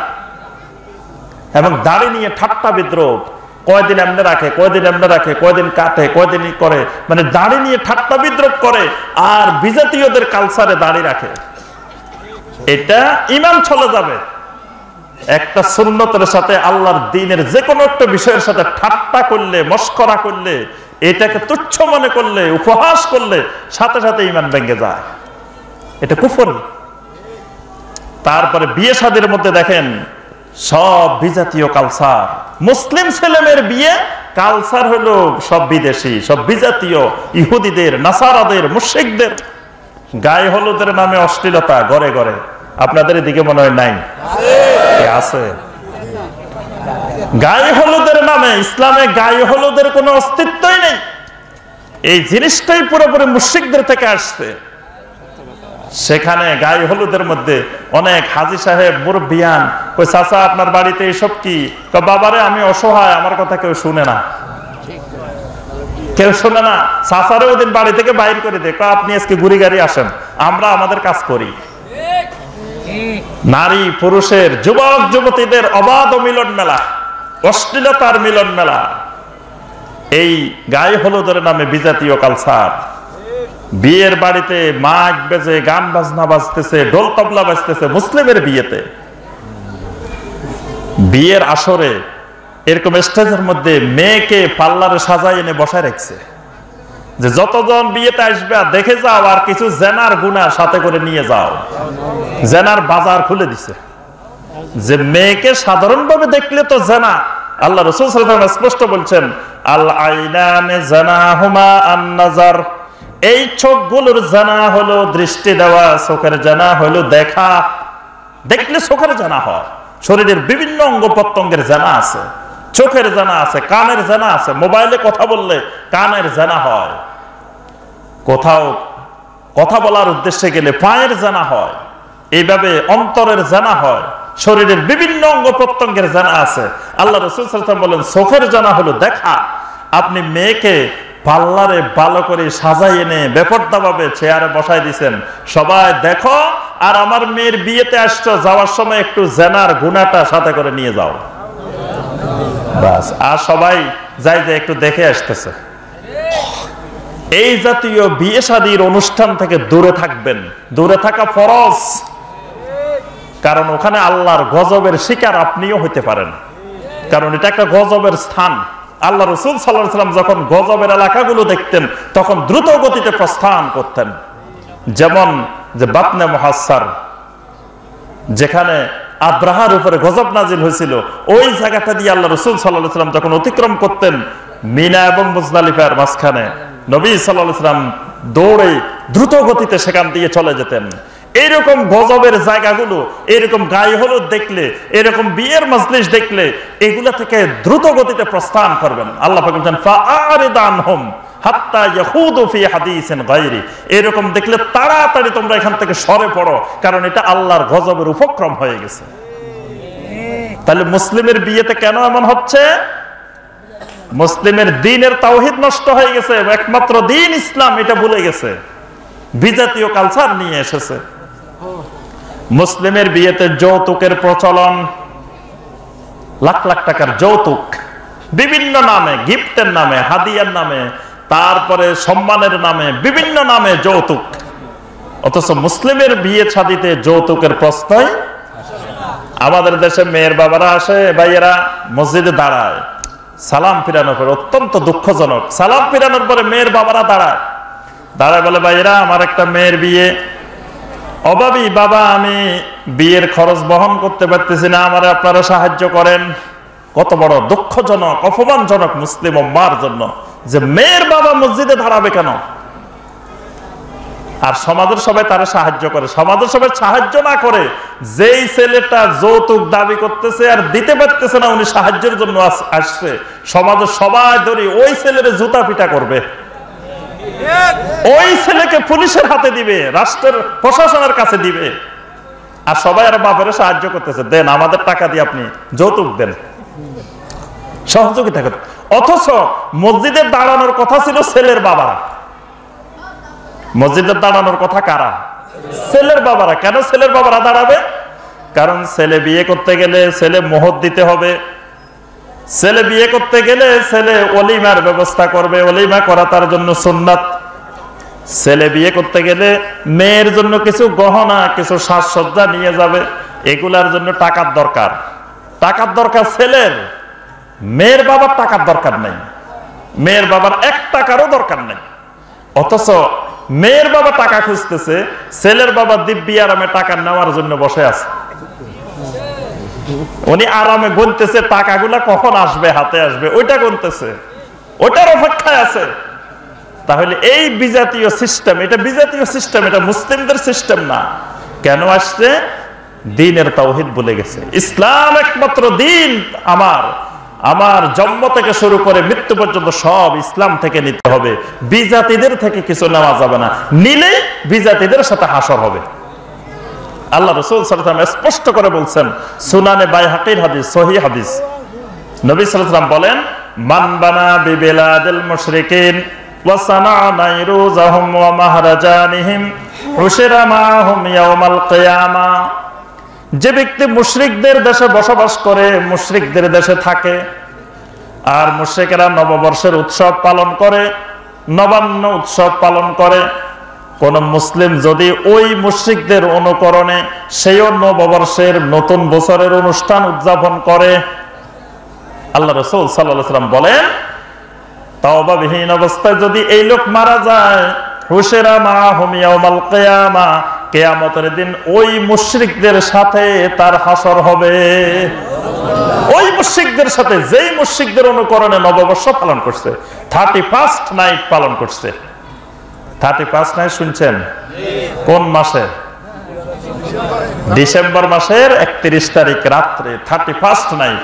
এটা কি মুসলমানদের সংস্কৃতি না কার? খ্রিস্টানদের সংস্কৃতি। তাহলে হাসরটা হবে কার সাথে? খ্রিস্টানদের সাথে, নাসারাদের সাথে। এই জন্য আমার ভাইরা, আমি যে কথাটা বলতেছিলাম, তাহলে সৃষ্টিকার একমাত্র আল্লাহর। আল্লাহ পাক কোরআনে কারিমে এই সৃষ্টির ব্যাপারে যেখানে আল্লাহ পাক ইবাদতের কথা বলছেন, সাথে সাথে বলে দিয়েছেন, আল্লাযী খালাকাকুম উবুদু রাব্বাকুম আল্লাযী খালাকাকুম, যিনি তোমাদেরকে বানাইছেন, সৃষ্টি করেছেন। অর্থাৎ সৃষ্টি যার, ইবাদত পাবে একমাত্র তিনি। সৃষ্টি একজনের, বানাইছে একজনে, ইবাদত আরেকজনে পাইতে পারে না। মালিকানা একমাত্র আল্লাহর।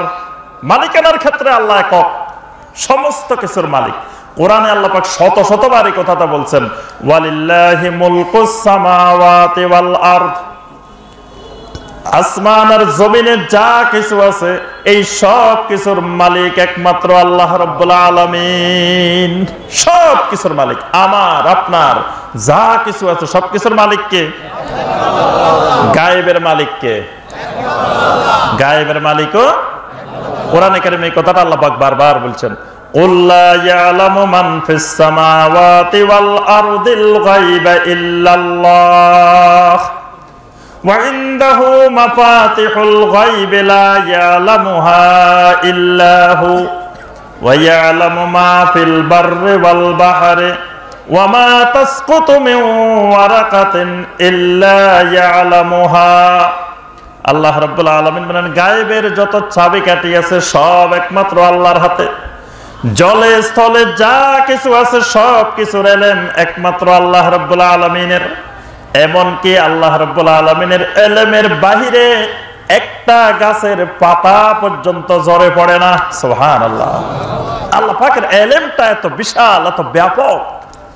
এই গায়েবী যত ইলম আছে, আলিমুল গায়বি ওয়াস শাহাদা, আল্লাহ হলেন গায়েবের একমাত্র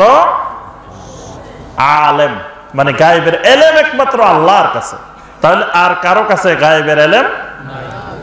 তাহলে আমার কালকে কি হবে, পরশুদিন কি হবে, 1 বছর পরে কি হবে, 1 মাস পরে কি হবে, এটা কে জানে? আল্লাহ পাক কোরআনে কারিমে বলেছেন, ওয়ামা তাদরি নাফসুম মাজা তাকসিবু গাদান। কালকে তুমি কি উপার্জন করবা বান্দা, তুমি এই খবরও জানো না, তোমার এই ব্যাপারে ইলম নাই। এখন একজন মুসলিম যদি গণকের কাছে যায় হাত দেখায় যে এই আমার হাতটা একটু দেখো, আমার রাশির কি অবস্থা, আমার ভবিষ্যৎ ভাগ্য কি অবস্থা, হাতের রেখা দেখে দেখে যদি ভাগ্য গণনা করে, তুলা রাশি, বৃশ্চিক রাশি, কর্কট রাশি, এসব রাশি আছে না, চিনেন না? অনেকে বসে বসে এরকম রাশি গণে। তুলা রাশি, আপনাদের কার কি রাশি জানেন তো নাকি? বৃশ্চিক রাশি, তুলা রাশি, কর্কট রাশি, কুম্ভ রাশি, কন্যা রাশি, কত রকমের রাশি আছে। এখন আপনি গণকের কাছে গেলেন, যাই বললেন যে আমার রাশিটা একটু দেখেন তো, মানে আমার সামনে কি হবে, 1 মাস পরে কি হবে, 1 বছর পরে কি হবে, একটু দেখেন। এই যে আপনি গণকের কাছে গেলেন, জ্যোতিষীর কাছে গেলেন, ভাগ্য গণনার জন্য গেলেন, আপনার কি হইলো? শিরক। আপনার আল্লাহর তাওহীদ নষ্ট হয়ে গেছে, আল্লাহর মালিকানার তাওহীদ নষ্ট করে ফেলছেন। কারণ আল্লাহ পাক আপনার ভবিষ্যতের সব ইলমের গায়েবের মালিকানা একমাত্র আল্লাহ। আপনি আর জ্যোতিষের কাছে গেছেন, গণকের কাছে গেছেন ওই গায়েবের বিষয়, ভবিষ্যতের বিষয় জানার জন্য। এজন্য আল্লাহ রাসূল সাল্লাল্লাহু আলাইহি ওয়াসাল্লাম বলছেন, মান সাআলাহু আররাফান, যে ব্যক্তি কোন গণকের কাছে গেল, ভবিষ্যৎ বক্তার কাছে গেল, ইয়াসআলুহু আন শাইইন, তাকে কিছু জিজ্ঞাসা করলো, লাম তুকবাল লাহু সালাতু 40 লাইলা, 40 দিন পর্যন্ত আল্লাহ রাব্বুল আলামিন তার কোন সালাত, কোন ইবাদতে কবুল করবেন না। নাউজুবিল্লাহ। 40 দিন কোন ইবাদত কবুল হবে না। এরপর আপনি যা কইলো বিশ্বাস করে বলছেন, কয় ভাই আপনার দুটা বড় বড় বিপদ আছে সামনে, বড় দুটা ফাড়া আছে, ফাড়া আছে, এই দুটা কাটাইতে হইব। কেমনে কাটাইতে হইব? ভাই চাল লাগবো 5 কেজি, ডাল লাগবো 3 কেজি, এটা লাগবো এত কেজি, হিসাব দিয়ে দিছে। বাস ভাই তাড়াতাড়ি কাটাই দেন।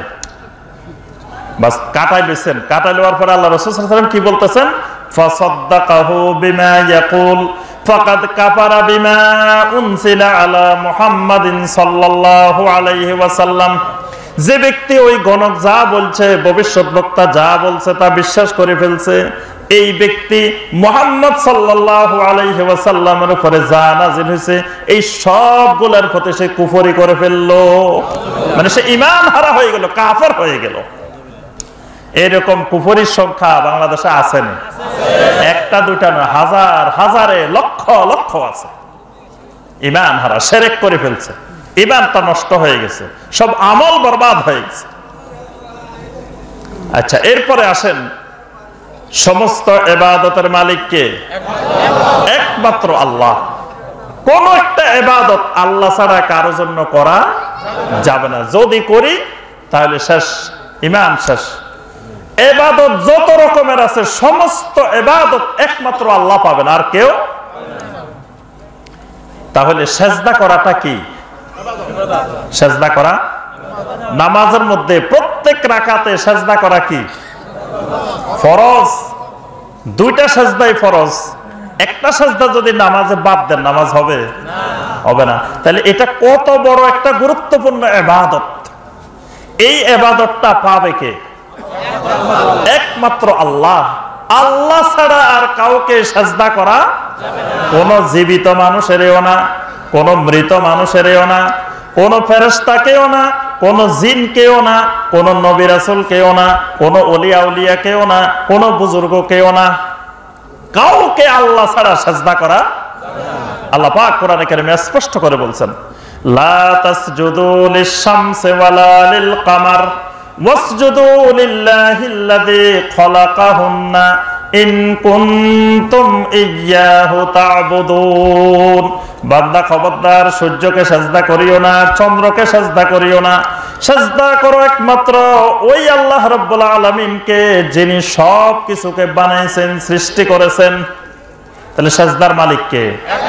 একমাত্র আল্লাহ। এটা হলো তাওহীদ। যখন সেজদার মালিক আল্লাহকেও বানাইবেন, সাথে সাথে অন্য কাউকেও দিবেন, তাহলে কি আল্লাহর তাওহীদ নষ্ট করে ফেলছেন। এই বাংলাদেশের উত্তর থেকে দক্ষিণ, পূর্ব থেকে পশ্চিম ঘুরে ঘুরে দেখেন, যত জেলা আছে বাংলাদেশের 64 জেলার মধ্যে দেখেন, এমন কোন জেলা, এমন কোন উপজেলা, এমন কোন জনপদ খুঁজে পাবেন না যেই জনপদের মানুষ আল্লাহকে ছাড়াও অন্যকে সেজদা করে না। এরকম মানুষ খুঁজে পাবেন না। প্রত্যেক উপজেলায়, প্রত্যেক জেলায় পাবেন লক্ষ লক্ষ মানুষ আল্লাহ ছাড়া অন্যদেরকে সেজদা করে। মসজিদে আল্লাহকেও করে, আবার মসজিদ থেকে বাহির হই কবরের সামনে যায় সেজদা করে। দেখছেন নি আপনারা? ঢাকা শহরে যাই দেখিয়েন, গুলিস্তানে যাই দেখিয়েন, বিভিন্ন জায়গায় যাই দেখিয়েন, কত মানুষ যে কবরের সামনে সেজদা করতেছে। নাউযুবিল্লাহ, নাউযুবিল্লাহ। সেজদার মালিক কে? একমাত্র আল্লাহ রাব্বুল আলামিন। আল্লাহ ছাড়া অন্য কেউ আমার এই কপালের মালিক হইতে পারে না। আমার এই কপাল তা কারো সামনে নত হইতে পারে না। এই সেজদার মালিক একমাত্র আল্লাহ। অন্য কাউকে সেজদা করলে বাস শিরক। সেটা যেই সেজদাই হোক, সমস্ত রকমের সেজদাই শিরক। আল্লাহ ছাড়া কাউকে ইবাদত করা। দোয়া, দোয়া একটা গুরুত্বপূর্ণ ইবাদত।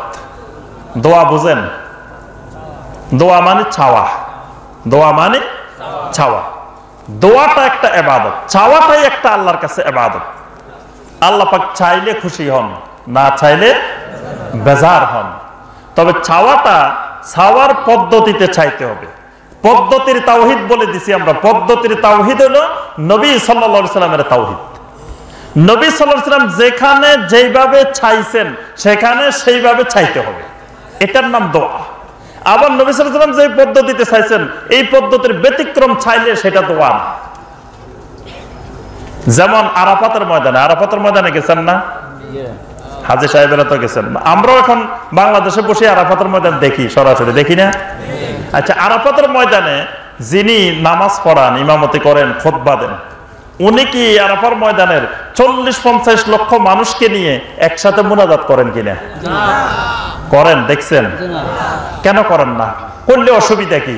মুনাজাত করলে গুনাহ আছে না? কি বলেন? এটা সওয়াবের কাজ। আল্লাহর কাছে চাইলে ভালো না? তো ওনারা চায় না কেন? ওখানে এত লক্ষ মানুষ, 40 লক্ষের উপরে 50 লক্ষ মানুষ একত্রিত হইলো। আরো দোয়া কবুলের সবচেয়ে জমিনে সবচেয়ে গুরুত্বপূর্ণ জায়গা, যেখানে দোয়া কবুলের ব্যাপারে কোনো বিন্দুমাত্র সন্দেহ নাই, তো সেখানে তো জোহরের পর থেকে মুনাজাত ধরে এটা মাগরিব পর্যন্ত বসে থাকার কথা, থাকার কথা না? তো কেন 1 মিনিটের জন্য করলো না? কেন করলো না? দোয়া একটা গুরুত্বপূর্ণ ইবাদত, কিন্তু এটা করতে হবে আল্লাহ রাসূল সাল্লাল্লাহু আলাইহি ওয়াসাল্লাম যেখানে যেভাবে করেছেন। আল্লাহ রাসূল আরাফার ময়দানে গেছেন, লক্ষাধিক সাহাবায়ে কেরামকে নিয়ে গেছেন। কিন্তু জোহরের পর থেকে মাগরিব পর্যন্ত সূর্যাস্ত পর্যন্ত আরাফার ময়দানে ছিলেন। আল্লাহ রাসূল এই লক্ষাধিক সাহাবীকে নিয়ে দোয়া মোনাজাত করেন নাই, মানে দোয়া মোনাজাত করছেন, একা একা করছেন, কিন্তু সব সাহাবীদেরকে নিয়ে একসাথে করেন নাই। এই জন্য ওখানে করলে সওয়াব হবে না, এটা গুনাহ হয়ে যাবে। কারণ নবী সাল্লাল্লাহু আলাইহি সাল্লামের তাওহীদ, এত্তেবার তাওহীদ নষ্ট হয়ে যাবে। আচ্ছা, আজান, আজান কি ভালো কাজ না খারাপ কাজ? আজান দিলে গুনাহ হয় কি? আজান দিলে গুনাহ হবে? আল্লাহু আকবার। আজানে এত ফজিলত, আল্লাহ রাসূল সাল্লাল্লাহু আলাইহি সাল্লাম বলছেন, আল মুআজ্জিনুনা আতওয়ালুন নাস আনাকা ইয়াউমাল কিয়ামাহ। কিয়ামতের দিন মুয়াজ্জিনদের গলাগুলো, মুয়াজ্জিনদের গাঁটগুলো অনেক অনেক লম্বা হয়ে যাবে। সুবহানাল্লাহ। মুয়াজ্জিনদেরকে সবার উপরে দেখা যাবে। মুয়াজ্জিনের এত ফজিলত। নবী সাল্লাল্লাহু আলাইহি ওয়াসাল্লাম গুরুত্বপূর্ণ একটা দোয়া করছেন মুয়াজ্জিনদের জন্য, আল্লাহুম্মা গফির লিল মুয়াজ্জিনিন। আল্লাহ আপনি মুয়াজ্জিনদেরকে maaf করে দেন। সুবহানাল্লাহ। মুয়াজ্জিনদেরকে আল্লাহ maaf করে দেন। ইমাম সাহেবদেরকে maaf করার জন্য দোয়া করে নাই আল্লাহ। দেখেন, ইমাম সাহেবদের আল্লাহ maaf করে দেন, এই দোয়া নবী সাল্লাল্লাহু আলাইহি ওয়াসাল্লাম করেন নাই। করছেন কাদের জন্য? মুয়াজ্জিন সাহেবদের জন্য, ইমাম সাহেবদের জন্য করছেন, আল্লাহুম্মা আরশিদিল আইম্মা। হে আল্লাহ, ইমাম সাহেবদেরকে হেদায়েত দিয়ে দেন। কারণ ইমাম সাহেবের হেদায়েত থেকে বিচ্যুত হওয়ার সম্ভাবনা আছে, এই জন্য হেদায়েতের দোয়া করছেন। কিন্তু মুয়াজ্জিন সাহেবের হেদায়েতের দোয়া না, মুয়াজ্জিন সাহেবের করছেন কি? মাগফিরাতের দোয়া, গুনাহ মাফের দোয়া। এই জন্য মুহাদ্দিসিনে কেরাম বলছেন, ইমাম সাহেবের চাইতে মুয়াজ্জিন সাহেবের মর্যাদা বেশি। কারণ হেদায়েতের দোয়ার চাইতে মাগফিরাতের দোয়ার গুরুত্ব বেশি। কারণ হেদায়েতের দোয়া করলেন হেদায়েত পাইতেও পারে, নাও পাইতে পারে, কিন্তু মাগফিরাতের দোয়া, গুনাহ মাফ, আল্লাহ রাসূল সাল্লাল্লাহু আলাইহি সাল্লামের দোয়া। এজন্য মুয়াজ্জিন হবেন। বাংলাদেশে কেউ মুয়াজ্জিন হইতে চায় না, সবাই ইমাম সাহেব হইতে চায়। এবং একদিন যদি মুয়াজ্জিন সাহেব মসজিদে নাই, আজান দেওয়ার কেউ নাই, অথচ প্রত্যেকটা মানুষ হবে মুয়াজ্জিন। আচ্ছা, তাহলে মুয়াজ্জিন আজান দেওয়া এটা ফজিলতের কাজ না? আচ্ছা, আমরা 5 ওয়াক্ত নামাজে আজান দিই না? ঈদের নামাজে আজান দেননি আপনাদের এদিকে? জি, ঈদের নামাজ হয় না 2 বার? তারপরে জানাজার নামাজ হয় না? জানাজার নামাজে আজান দেননি? তা আজান দিলে অসুবিধা কি? আজান দিলে গুনাহ আছে? তো ঈদের নামাজে আজান দিব, অসুবিধাটা কি? সওয়াব হইব, গুনাহ মাফ হইব, অসুবিধা কি? খারাপ কিছু করতেছি? আমি আজান আনা দিতেছি, আজান দিলে গুনাহ আছে? এখানে এই সরল অঙ্কটা অনেকেই বুঝে না। অনেকে কারণ এটা তো ভালো কাজ, এটাতে গুনার কি আছে, খারাপের কি আছে, এটা করলে অসুবিধা কি? এটা করলে অসুবিধা যে আল্লাহ রাসূল সাল্লাল্লাহু আলাইহি ওয়াসাল্লাম এখানে এই কাজটা করেন নাই। আচ্ছা, আল্লাহ রাসূল নিষেধ করছেন তোমরা ঈদের নামাজে আজান দিও না, নিষেধ করছেন। অনেকে কয় এটা করা যাবে না, আল্লাহ রাসূল এরকম নিষেধ করছে কিনা, এরকম কথা বলছে কিনা, বলা লাগবে না। আল্লাহ রাসূল সাল্লাল্লাহু আলাইহি ওয়াসাল্লাম না করাটাই বড় দলিল। নবী সাল্লাল্লাহু আলাইহি ওয়াসাল্লাম করেন নাই, বাস নিষেধাজ্ঞা লাগবে না। আবার কেউ কেউ কয় এটা যে করা যাবে না, এটা দলিল দেখান, এরকমও বলে না? আপনাদের এদিকে মনে বলে না? কোন কোন এলাকায় বলে, কয় মিয়া এটা যে করা যাবে না দলিল কই পাইছেন, কোন কিতাবে পাইছেন দেখান। তো করা যাবে না এটা দলিল খোঁজা, এটা হলো জাহালত, এটা হলো মূর্খতা। আমাদের সমাজে যেমন শিরক বিদআত বিস্তার লাভ করছে, মূর্খতাটাও বিস্তার লাভ করছে। আমি আপনাদেরকে বললাম যে ভাই, এখানে এই যে পাশে একটা সুন্দর বিল্ডিং আছে, অনেক সুন্দর বাড়ি, যে আমার ভাইয়েরা বোনেরা শুনেন, বাড়ি এটা কিন্তু আমার না। আমি এখানে ঘোষণা দিয়ে গেলাম, বাড়ি এটা আমার না। আপনারা কইলেন যে হুজুর বাড়ি এটা যে আপনার না, দলিল দেখাই যান। এটা কই পাইছেন, কোন কিতাবে পাইছেন, কোন জায়গায় পাইছেন, আপনি কোন দলিলে পাইছেন, দলিলটা দেখাই যান। আচ্ছা, বাড়ি এটা যে আমার না, আমি দলিল দেখাইতে পারবো? এটা দলিল নাই বলে তো বাড়ি এটা আমার না। যদি দলিলে থাকতো তো বাড়ি এটা তো আমারই হইতো, বাড়ি এটা তো আর আরেকজনের হইতো না, এই এলাকার ভাইয়ের হইতো না, এটা আমার বাড়ি হইতো। আমি কইতাম যে ভাই বাড়ি এটা কিন্তু আমার, আমি বলছি বাড়ি এটা আমার না, তার অর্থ হলো বাড়ি এটার কোনো দলিল কাগজপত্র আমার কাছে কিচ্ছু নাই। আর যিনি বাড়ির মালিক ওনার কাছে পোস্টার RS CS খতিয়ান সব আছে। তাহলে দলিল চাইবেন কার কাছে? দলিল চাইবেন বাড়িওয়ালার কাছে, যিনি কইবে যে বাড়ি এটা আমার। যিনি বলবে যে এই জায়গায় এই কাজ করা সুন্নাত, তিনি দলিল দেখাইবেন। যিনি বলবেন এই জায়গায় এই কাজ করা যাবে না, এই কাজ করা সুন্নাত না, এটা বেদাত, এখান থেকে দূরে থাকতে হবে, তার কোনো দলিল দেখানো লাগবে না, কারণ এখানে দলিল নাই। দলিল নাই দেখি এটা বেদাত হয়েছে, দলিল থাকলে এটা বেদাত হইতো না। তা আমি যে কথাটা বলতেছিলাম, তাহলে আজান ভালো জিনিস, কিন্তু সব জায়গায় আজান ভালো জিনিস না। ঈদের নামাজে আজান দিবেন, সওয়াবের পরিবর্তে গুনাহ হইব। জানাজার নামাজে আজান দিবেন, সওয়াবের পরিবর্তে গুনাহ হইব। তাহলে আজান এক জায়গায় দিলে ইবাদত, আরেক জায়গায় আজান দিলে গুনাহ। ঠিক এরকম মোনাজাত দোয়াও একটা ইবাদত, এক জায়গায় করলে ইবাদত, আরেক জায়গায় করলে গুনাহ। এই সোজা অঙ্ক অনেকে বুঝে না, অনেকে কয় মিয়া দোয়া করা কি খারাপ কাজ নেই, দোয়া করা তো ভালো কাজ, দোয়া তো একটা ইবাদত। আল্লাহ রাসূল সাল্লাল্লাহু আলাইহি সাল্লাম দোয়াকে ইবাদত বলেছেন, আদ-দুআউ হুয়াল ইবাদাহ, দোয়া একটা গুরুত্বপূর্ণ ইবাদত। তাহলে দোয়া করতে হবে কার কাছে? একমাত্র আল্লাহর কাছে। আপনার ছেলে মেয়ে হচ্ছে না, কার কাছে চাইতে হবে? ইয়াহাবু লিমান ইয়াশাউ ইনাসান ওয়া ইয়াহাবু লিমান ইয়াশাউ যুকুর আও ইউযাওবিজুহুম যুকরানা ওয়া ইনাসা ওয়া ইয়াজআলু মান ইয়াশাউ আকীমা।